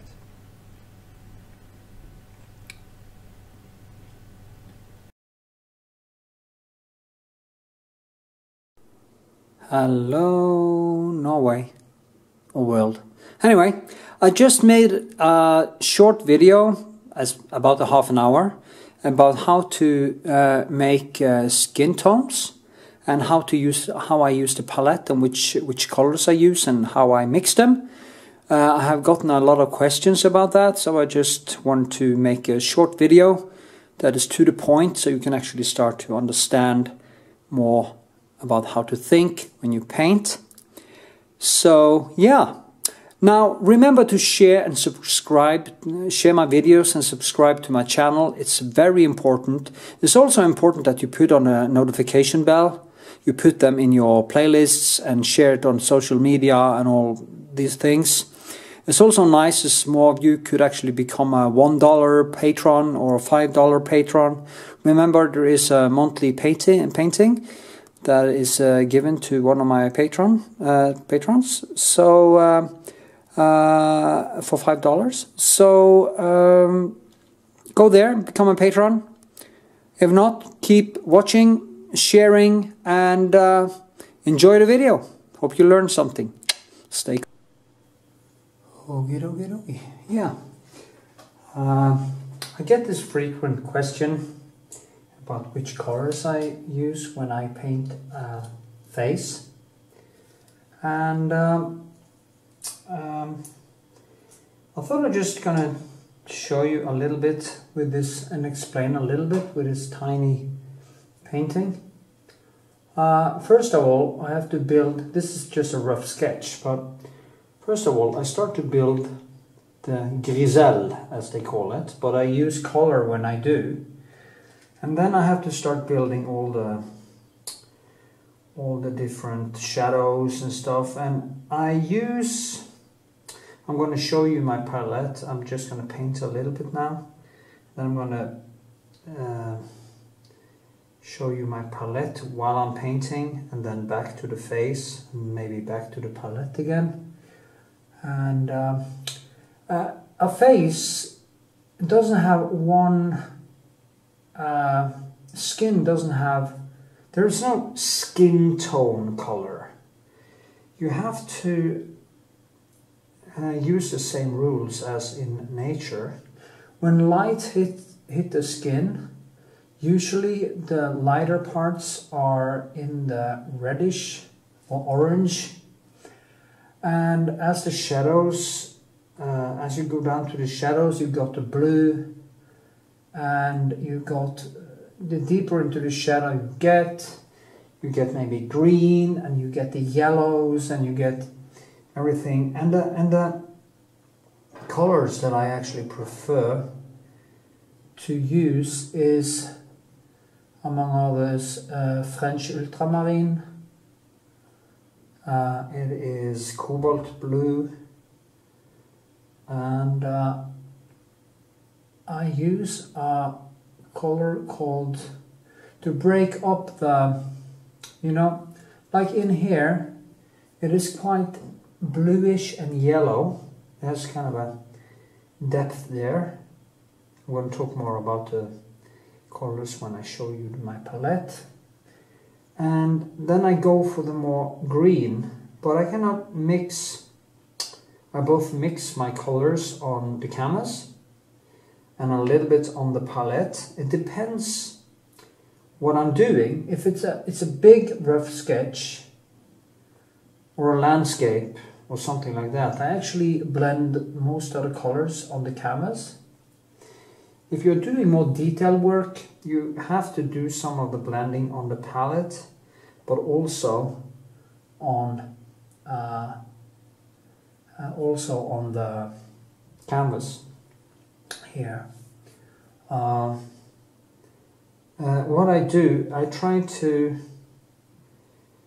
keep the colors clean. It's very important to me to keep the colors clean. Two colors that create a very nice bluish or violet blue, and then you can add some cadmium green and the cadmium yellow into it, and some white maybe, and you start to get this more deeper greenish reddish thing. I'm gonna just push it down here a bit because there's a shadow going in there. Now in there now I'm going to use my Kaplock or the Alsalin and some cobalt blue. I can also see there are some greenish in there, and what I need then is actually my Naples yellow. Naples yellow is nice because it kind of a broken, quite broken, yellowish kind of color that is good to tone down. There is a nice, it's a nice green if you put some blue into it. If you put some red into it, it goes through to the reddish scale. And I just keep on kind of molding. I see there's some more blue in there. I remember this is just the beginning of the sketch. There's a lot of work to do here. But I thought I was just going to talk a little bit about what I actually do. It's also, remember, in the brightest, where the sun hits or the light hits, you get the warmest. That is also because it's the part of the where the light hits first is usually on the highest levels, and that's why you get shadows.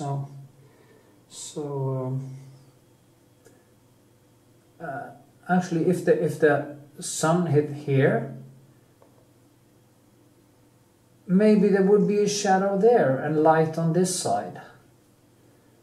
So you just have to try to notice where the light hits, and well, as I say, in the brightest you have the warmest colors. Well, that's my experience anyway, that's where all the warmth is, and you just keep building on that notion. Now this girl has very nice cheekbones, and there's a lot happening here that will later explain her face. I'm actually making a full tutorial of this painting, so you will get to see the result when it's done. This part of the video will not be in that one. This is just for this segment about painting a face. Maybe I should try to focus a little bit on my palette now when I paint, so you can actually see what I'm doing. Actually, it's very liberating for me to work this small, because usually I do a lot of huge stuff, and it tend to take me a while. It's all the small things. So actually has a shadow here. So what color is in the shadow? That is how you have to think. If you see here or here, you can see there's reddish, and then it goes down into the green, and then the shadow is falling on something that is reddish in here, or orange, and the shadow is actually a little bit violet, and that is because in violet there is some red, which then becomes a complementary contrast to the greenish that is in her nostrils, if you get my point here. So after a while, when you think like that and you keep building, you will actually see these things. It's a very tiny painting, this, so it is nothing to fuck it up, you know. It's like, wow. You touch it and then boom, you change the whole thing. And then the good thing then is that I can go in with clean color and I can kind of pull it up again and then push it down, up and down, up and down, up and down. And nostrils inside here.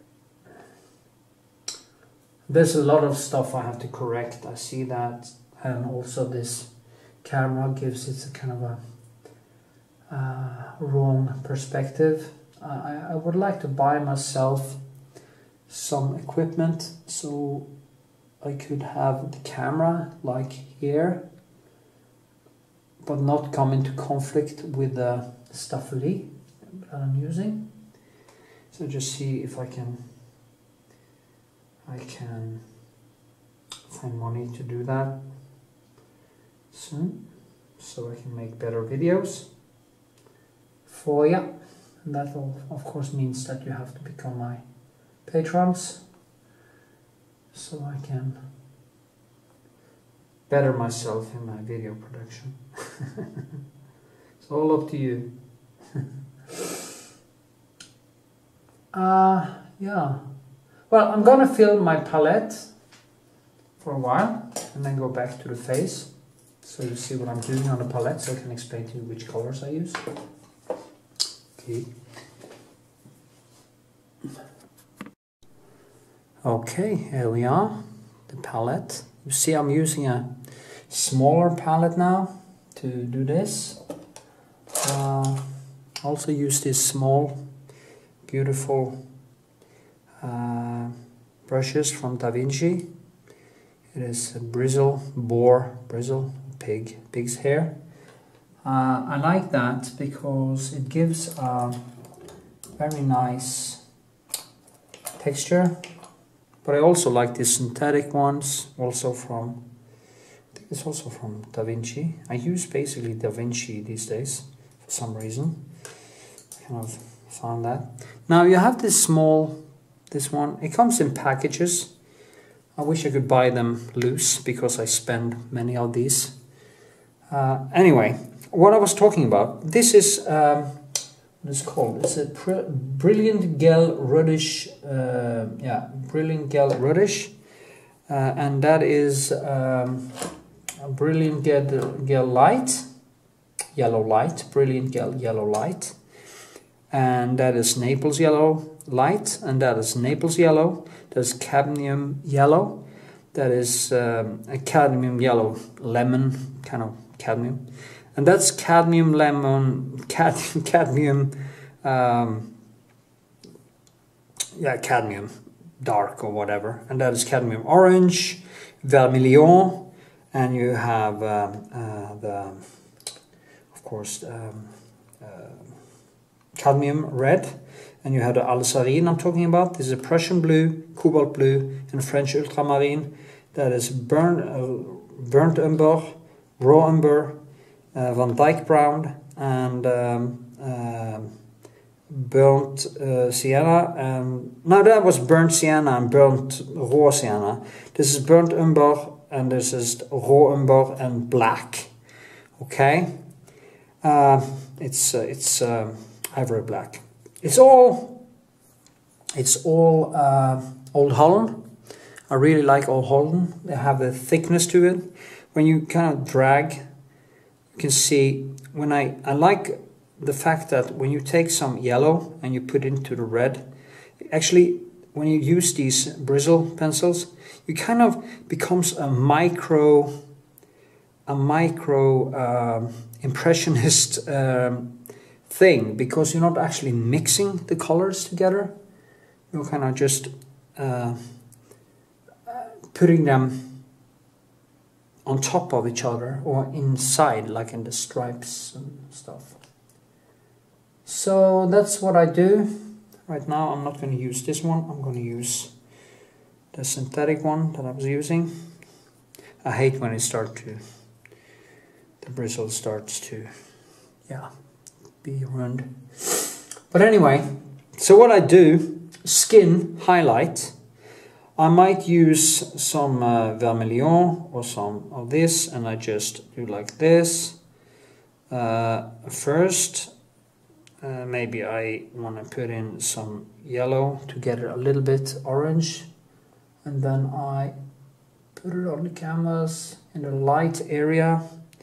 I might put in some highlight, because over time, despite that I'm gonna paint over and over this many times, I put in highlights again and again, and when I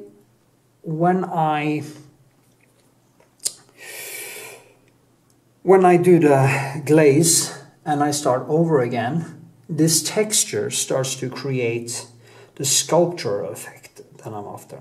Now I want to go a little bit deeper, so I take the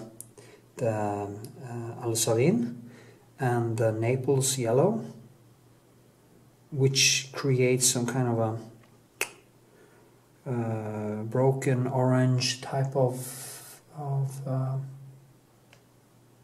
and I just find where that, and then I can take some blue and I can put into it, and I can get towards the blue, and I can take even more blue as I want to go deeper into the shadows. But it keeps that kind of greenish type of feel to it. So yeah, you see I do like this. Usually I don't mix so much, as you can see. I don't mix so much medium into the pen. I do like this, and then I take the color. So I'm actually painting quite dry. If you paint too wet, it's going to become very oily, and it's going to be kind of hard to deal with. What I've been noticing during the years I've been painting is that the oil is going to get into the paint anyway, because you keep repeating the same patterns, and every time you stick in here, do like that, you get some of the oil into there, you clean it, and you take new color. And also, you don't want to, I'm going to do some reddish stuff here.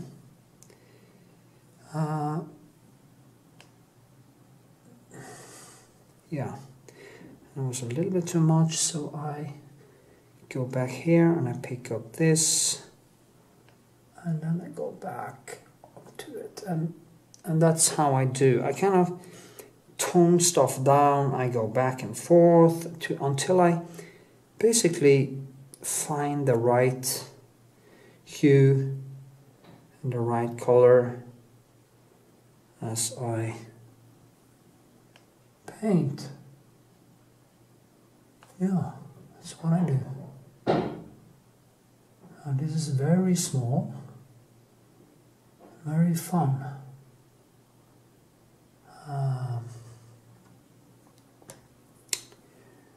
Yeah. Now, I'm not using so much of these colors while I'm painting now. I'm staying on the light side, or the more the light colors. You see, I'm using basically the color circle.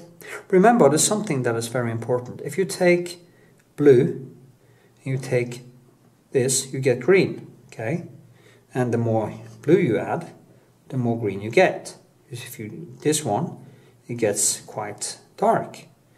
Then again, if you take the Prussian blue, which is the strongest one, it's like, whoa, you can't get it off if you get it on close. It becomes very vivid. So there's a big difference between the different colors. And but if you want the shadow to the green, you know what you're going to do to get the shadow to the green? And this is what happens in nature with all complementary colors. If I now take, okay, let me take cadmium red, and I go in with this broken green, and I do like, oh sorry, that was too much. I do like this, then I get the shadow color to the green. And then I can vary it. If I want to have more against the yellow, this will of course change accordingly, because you kind of, the mixing is about 1/3. If you have green, you put in like 1/3 red, now 2/3 red, and then you get the shadow color. And this is happening all over nature. The shadows in a cloud is basically, this is what's happening in the light in the cloud. You have the red, and you have some kind of variation of orange with a lot of light. And that's why if you really look at a cloud, you will actually notice that the light areas are always in the complementary spectrum. They're clean colors, usually clean like orange, yellow, reddish and stuff, but not all reddish or all green, all yellow or all, yeah. But to get the shadow color of what's in the hair, you have to go down to, say that this is orange, and orange is complementary to, what is it? Complementary to blue and orange. So to get the shadow color, you need to mix some orange and some blue. Say people think it's gray, but it's not gray. It depends exactly what kind. But this will be, when you make a cloud, this will be the shadow color. Since this is a pure color, if it's a pure orange, you can use pure blue, and it mixes in with the orange in the white. So you get a broken yellow, now broken blue, that actually is the shadow color. And the deeper you get, the more you add. And if you want to go real deep, you really need to put in some. So this is how the spectre works. And this is how I'm using my palette. When I'm not talking, I can do this mindlessly. If you say, I'm not actually thinking about what I'm doing, because I've been doing this for so long. So it's just an automatic thing for me. And that is also how you create skin. You do it as it should be anything. It doesn't matter if it's a face, if it's skin, or if it's a cloud, or it's a sea, or anything. It's the same rules. It's the complementary colors, and the shadows are made by the broken complementary colors, which are broken with the complementary color of, yeah, you know what I mean. I've been discussing this now. Sorry, my French. It's kind of hard for me to explain this good enough, but I hope you get something out of it.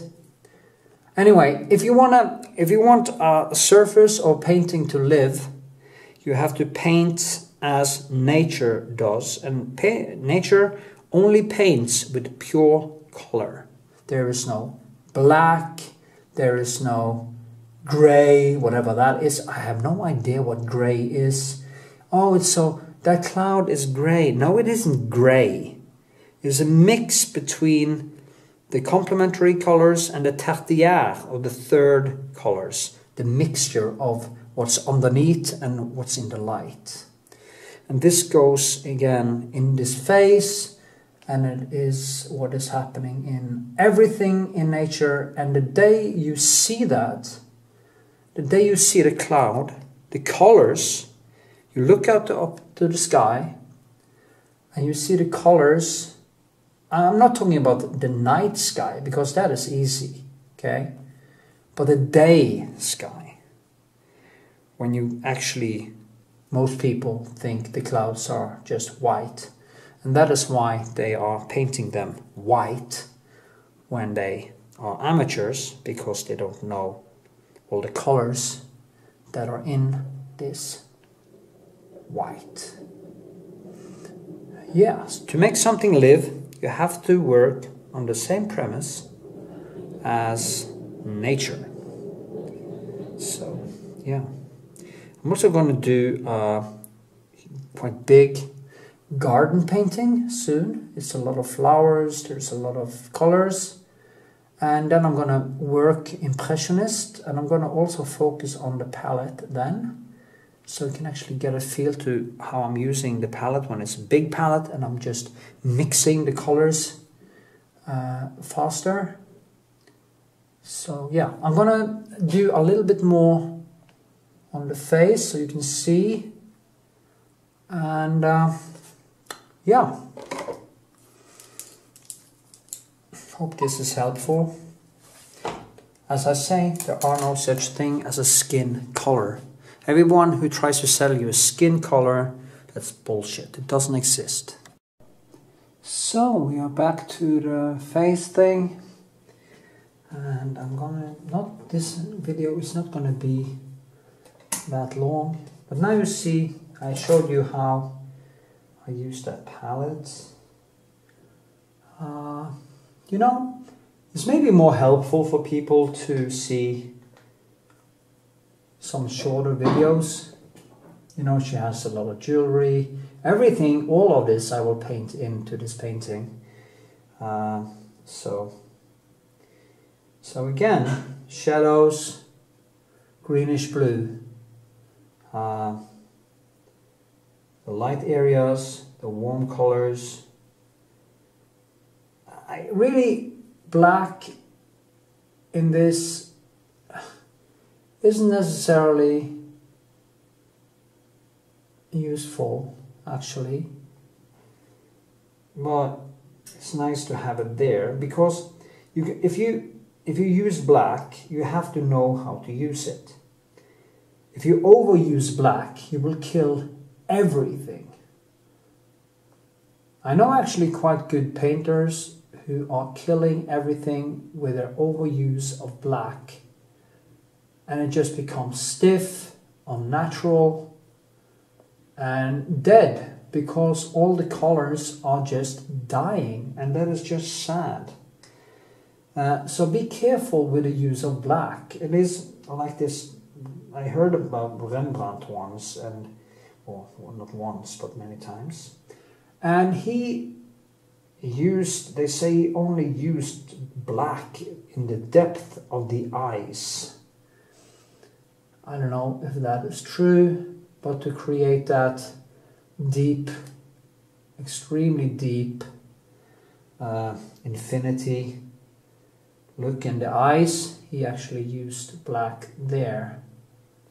And of course, if you didn't use black anywhere else on the canvas, the eyes would actually feel like a hole, a deep hole that would just fall and fall and fall into it. So yeah, I'm sorry I'm not getting done much sculpturing here, but the video isn't about that. And here you see underneath here, the light from here will always go up here, and it can explain the cheek underneath there.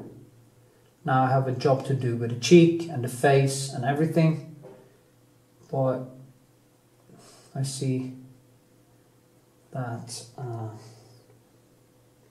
a little scared of touching it because it's so small, so tiny. And I kind of like the sketch, but I know I have to kill it so many times to get to the point where I want, because I want it to look like her. I want it to be like this, at least as close as I can. You also have to remember, I'm not a photorealist painter. I'm not that good, and I'm not that good technically. I'm not a technical painter. I'm more a painter's painter. So I just try my best. I didn't go to any school. I didn't learn how to paint. I went to an art school actually, but you didn't learn how to paint. Actually, and the only thing they wanted me to do there was actually not paint and do more conceptual art and stuff. But I already had decided to be a painter because I had this teacher in a drawing school, a one-year drawing school. And she made me fall in love with paint and the classics and Munch, especially Sick Pike or Sick Girl. Actually, I want to do a copy of that one, or rendition, or I'm also going to do some other ones of my favorites to my next exhibition that will be called The Art of Painting, I hope. So I want to do some copying of, or my version of, one of the greatest paintings I know, which is of course The Art of Painting of Vermeer, The Night Watch of Rembrandt. It's a huge painting in reality, so I can't paint it the same way. I'm also wondering if I'm gonna do Sick Child of Edvard Munch, because that is also one of my total favorites. So just see what happens. Now my hips are doing well after the first operation. I started to get my energy back because I'm not in constant pain. And when I get the second one done, I will probably feel like I'm 20 again. There is so much happening in her hair in this. There's so much happening. I can just keep working. And when I put on my music, because when I'm talking to you, it's actually quite hard to get into that flow. But when I put on music and I just go into my zone, oh, it is just the best thing I can do. I mean, if I should picture myself in afterlife, it has to be being in that constant flow, that being and not being, this constant beautiful flow. With the dopamine are in balance. You are not high, but you are high. You are not too active, but you are really active, on the right levels, on the right, yeah. So, okay, that was a digression. But if there should be any reason for me to paint at all, it is reaching that beautiful feeling that just gives me a sense of purpose in life and everything. 42. Let me see. Yeah. Okay. You see, I have to do a lot of stuff on the nose and everything, but I will film when I do it in the video that will show you the whole painting process. So stay tuned, It will be out in not too far, I guess. I also doing a lot of other videos, so remember to put the notification bell on and help me spread my art.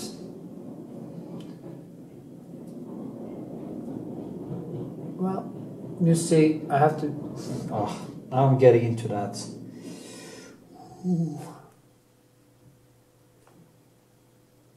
Anyway, I'm going to stop now because I think I've explained what I wanted to explain, and I hope you get something out of it. And I see you later.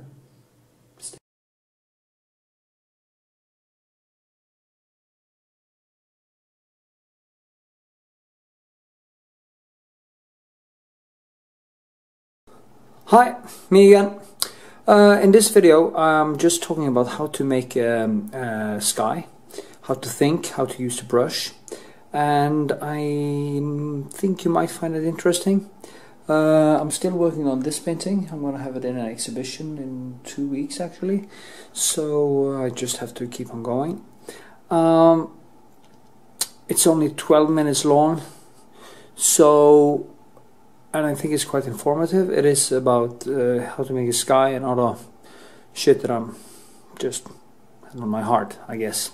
So remember, subscribe, share my videos, and make a comment. Tell me what you think. I'm also wondering about starting to do some streaming on Twitch or YouTube, but I'll see what I do. I'm not sure. You can also comment on that if you want to, if you think it's a good idea. Yeah, okay, thank you. Thanks for watching. Peace and love. Yeah. Well, I'm working on a background now, and there's some houses in the background, and I'm trying to keep them loose and keep them in the distance. And then I'm gonna go close with a video when I'm finished with it and just talk a little bit about it. But it's all only like grabbing color and thinking like an impressionist, the impressionists, and put on lights. As you see, the light is coming that way, so you have to get the.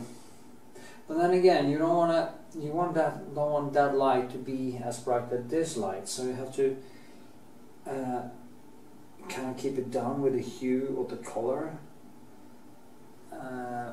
That is also what you do when you put a laser. You see, I'm just touching it, directions. And you don't want everything to, all the light, you know, this light is in the distance. It's actually the same as in the universe. If you see distant stars, the red light shift changes compared to the distance and the speed. And it's the same principle on Earth, in nature. It's like sound waves in a way. So I go over here with some shadows.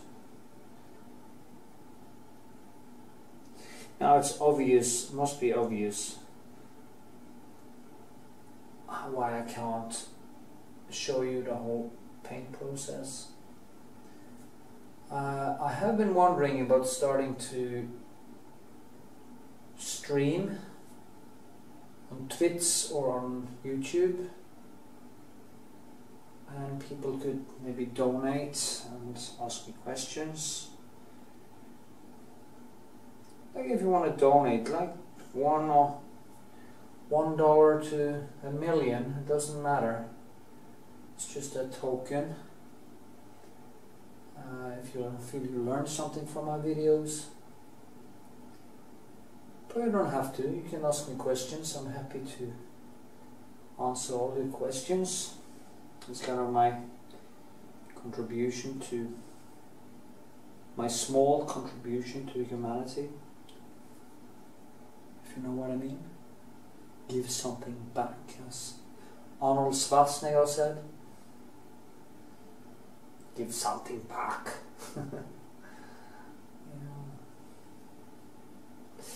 Anyway, the point is, now I'm going to do some in the background, and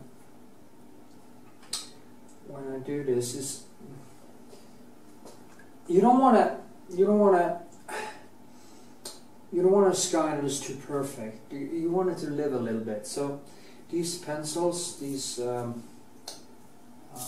brushes, the bore shit. Electricity and shit.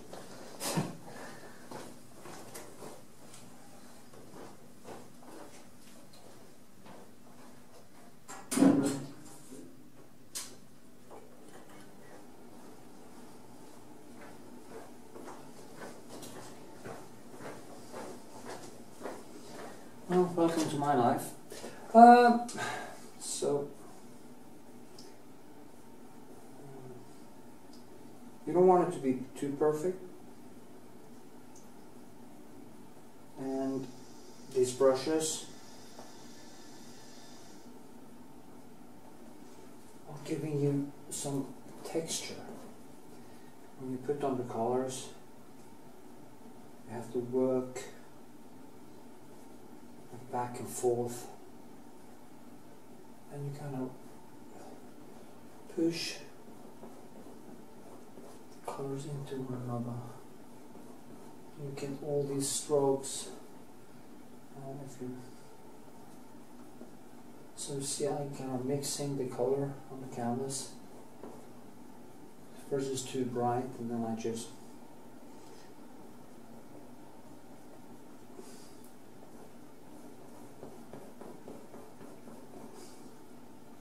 maybe a little bit oil. This is how I go over the whole thing. Now it's quite dry here, so I have to work with it a while until it kind of, I find the right tone. And that's what I do. I work on it until I find the right tone. But you don't want to use these feather brushes. If you want a very nice painted surface, you don't want these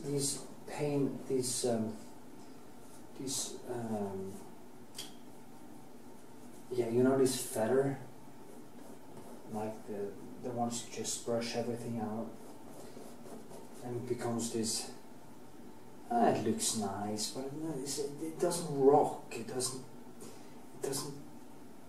do anything, and it's so fucking boring. You need to get it to live like the sky. The sky, there's many colors in the sky. It's reddish, and it's green, and it's red, and it's orange, and it's yellow, and it's compare how down here it's more reddish, then it's kind of greenish, and then go over to a brighter blue, and there's so many colors, and you have to just try to see that and understand how it works.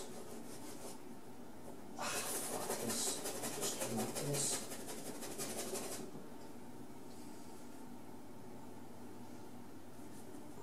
Because I was working on this last night, and it actually is so thin that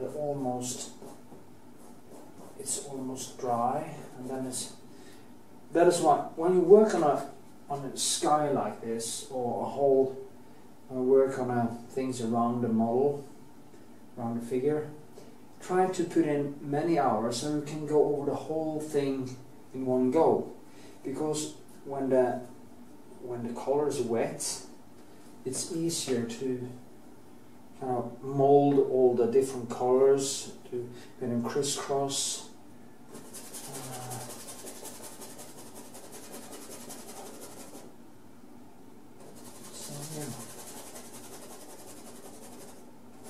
when I get it dry, I can actually start molding like this again. No, I mean, sorry, make it not dry but wet.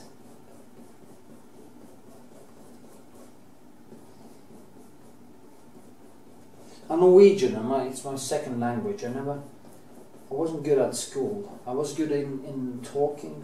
I could talk English, but I couldn't write it. So, but I can hear that my vocabulary isn't as good as it should be. So maybe I should start reading more books and get better at it. It's easier to communicate when you actually know the language. The lingo. Most Norwegians, I mean the politicians, are horrible to listen to when you're talking English. Even the Prime Minister is just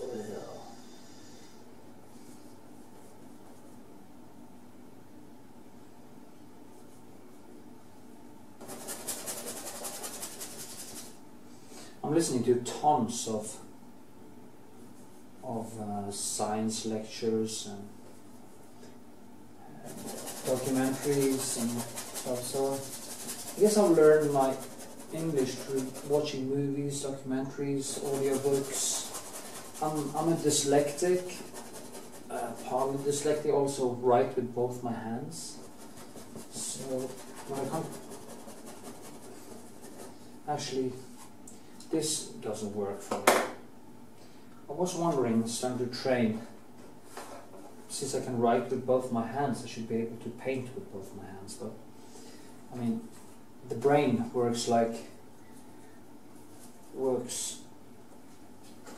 connects the neurons compared to what you do. So I could actually learn it. I used to weld. I was a welder, and I used to weld with both hands. And yeah, I have to have some white.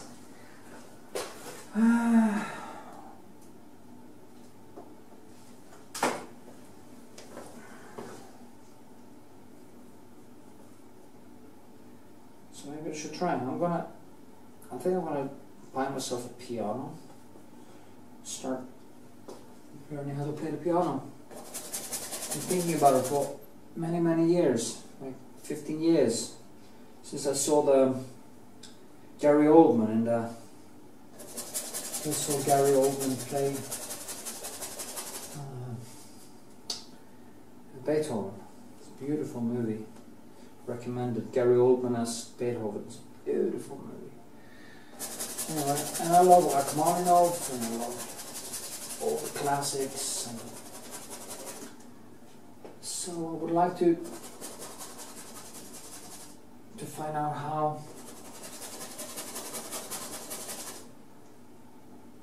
how to do it.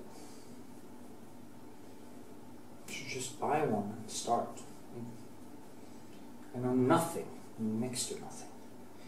But if I could go from welder to painter, I lived it over 20 years with all the partying and waste of time that I used to do. Should be able to learn how to play the piano.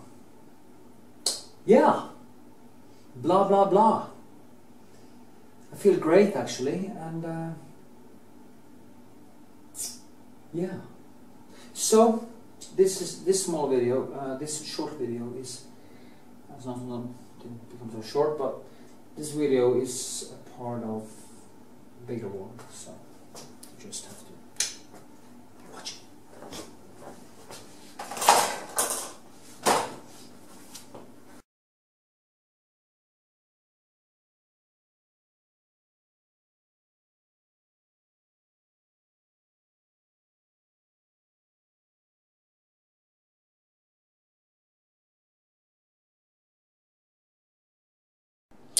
Hi YouTubers, I am working with a big landscape and I just made a short video where I explain how I work with some nuances, how I work with these different things, you know, from how I'm crossing over with the colors to avoid too much lines and form the colors in relation to nature's laws. And you might find it interesting. I will post a full process video of the whole painting later, but this video is just about that thing there. Okay, so I almost fell over.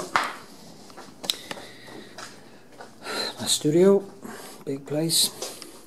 So thanks for watching, and remember to share my videos, subscribe to my channel, and if you find it useful and interesting and want to support my channel, you can press the donate button, or you can become a patron on Patreon. I'm gonna try to build that out and have a maybe even a monthly price later when people start to become patrons. Okay, have a good one. So, the cloth, I'm using kind of the same technique there too. It's just different layers, different colors, but it's also the same colors that I use here, except from the yellow. So I keep kind of making it wet, so I can keep going up and down, up and down. It always starts with this rough sketch. No, so I did a little bit, just to mark it to where I was going. And inside here you have a lot of, actually a lot of Prussian blue, greenish, and what I do in the end is of course going in with the lasur and stuff like that when I have gotten it up or down to gotten the right feeling, the right woolly feeling.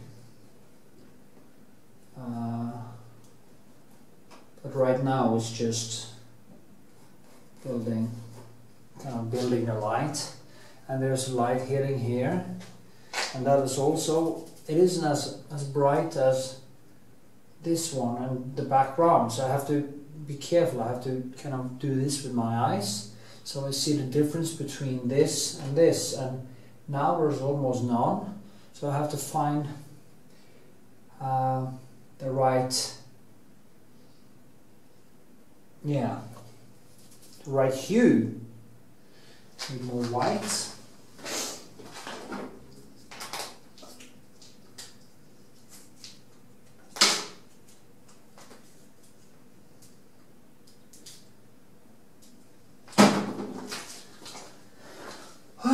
Okay,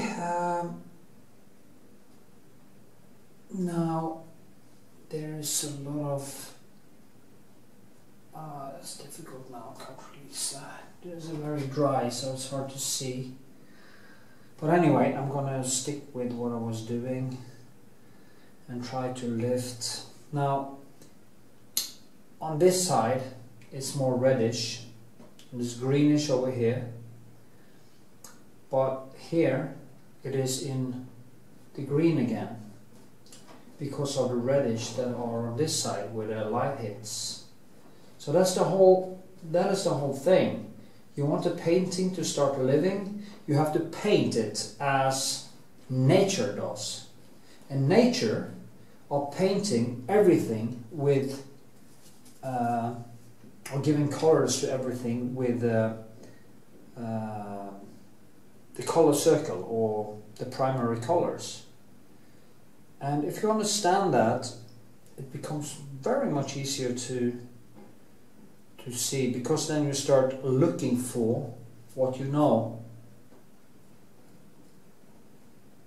It's like I remember the first time when I went to a drawing school, and I had this teacher, Sissel Kobostad was her name, and she taught me about the color circles and primary colors. And manic as I am, I went into this with the biggest pounding heart in the universe, and I started to see what I was taught in everything, in shadows, in the sky, in shadows, in the clouds, in nature, in leaves, and I started to see the greenish and the reddish and the blue and the violet and the yellows and the oranges. I saw an orange, I saw it all over. It was almost like suddenly the world went from just nuances of colors, which I could put a name to if there were colors around me, to seeing colors in every single nuance, every single thing, in shadows, in the whites, in the sky, in the clouds, and everything, things I haven't noticed before. And I think there's not many painters who is actually talking about these things, and that is kind of what I try to teach people who ask me, or trying to teach you who is watching this video, if you are not gotten to that point where you can actually see it yourself. But go out, take the color circle with you, take Goethe's fable of color theories with you out in nature, and start watching what colors are the leaves really, are they? Because sometimes we can think they look green, but they are kind of red. It's like you start to observe the world, and it just opens up like a child in kindergarten, you know. It's like in a not kindergarten, but in a candy store, yeah. Or a child in a candy store, that's the right thing to say, I guess. So you see how I work. If it was more light here, I would have put on thick colors, but this is basically the lightest part of this painting, so I have to keep everything down to make this vivid. And there are also some very nice things in the clouds and stuff, because it is a big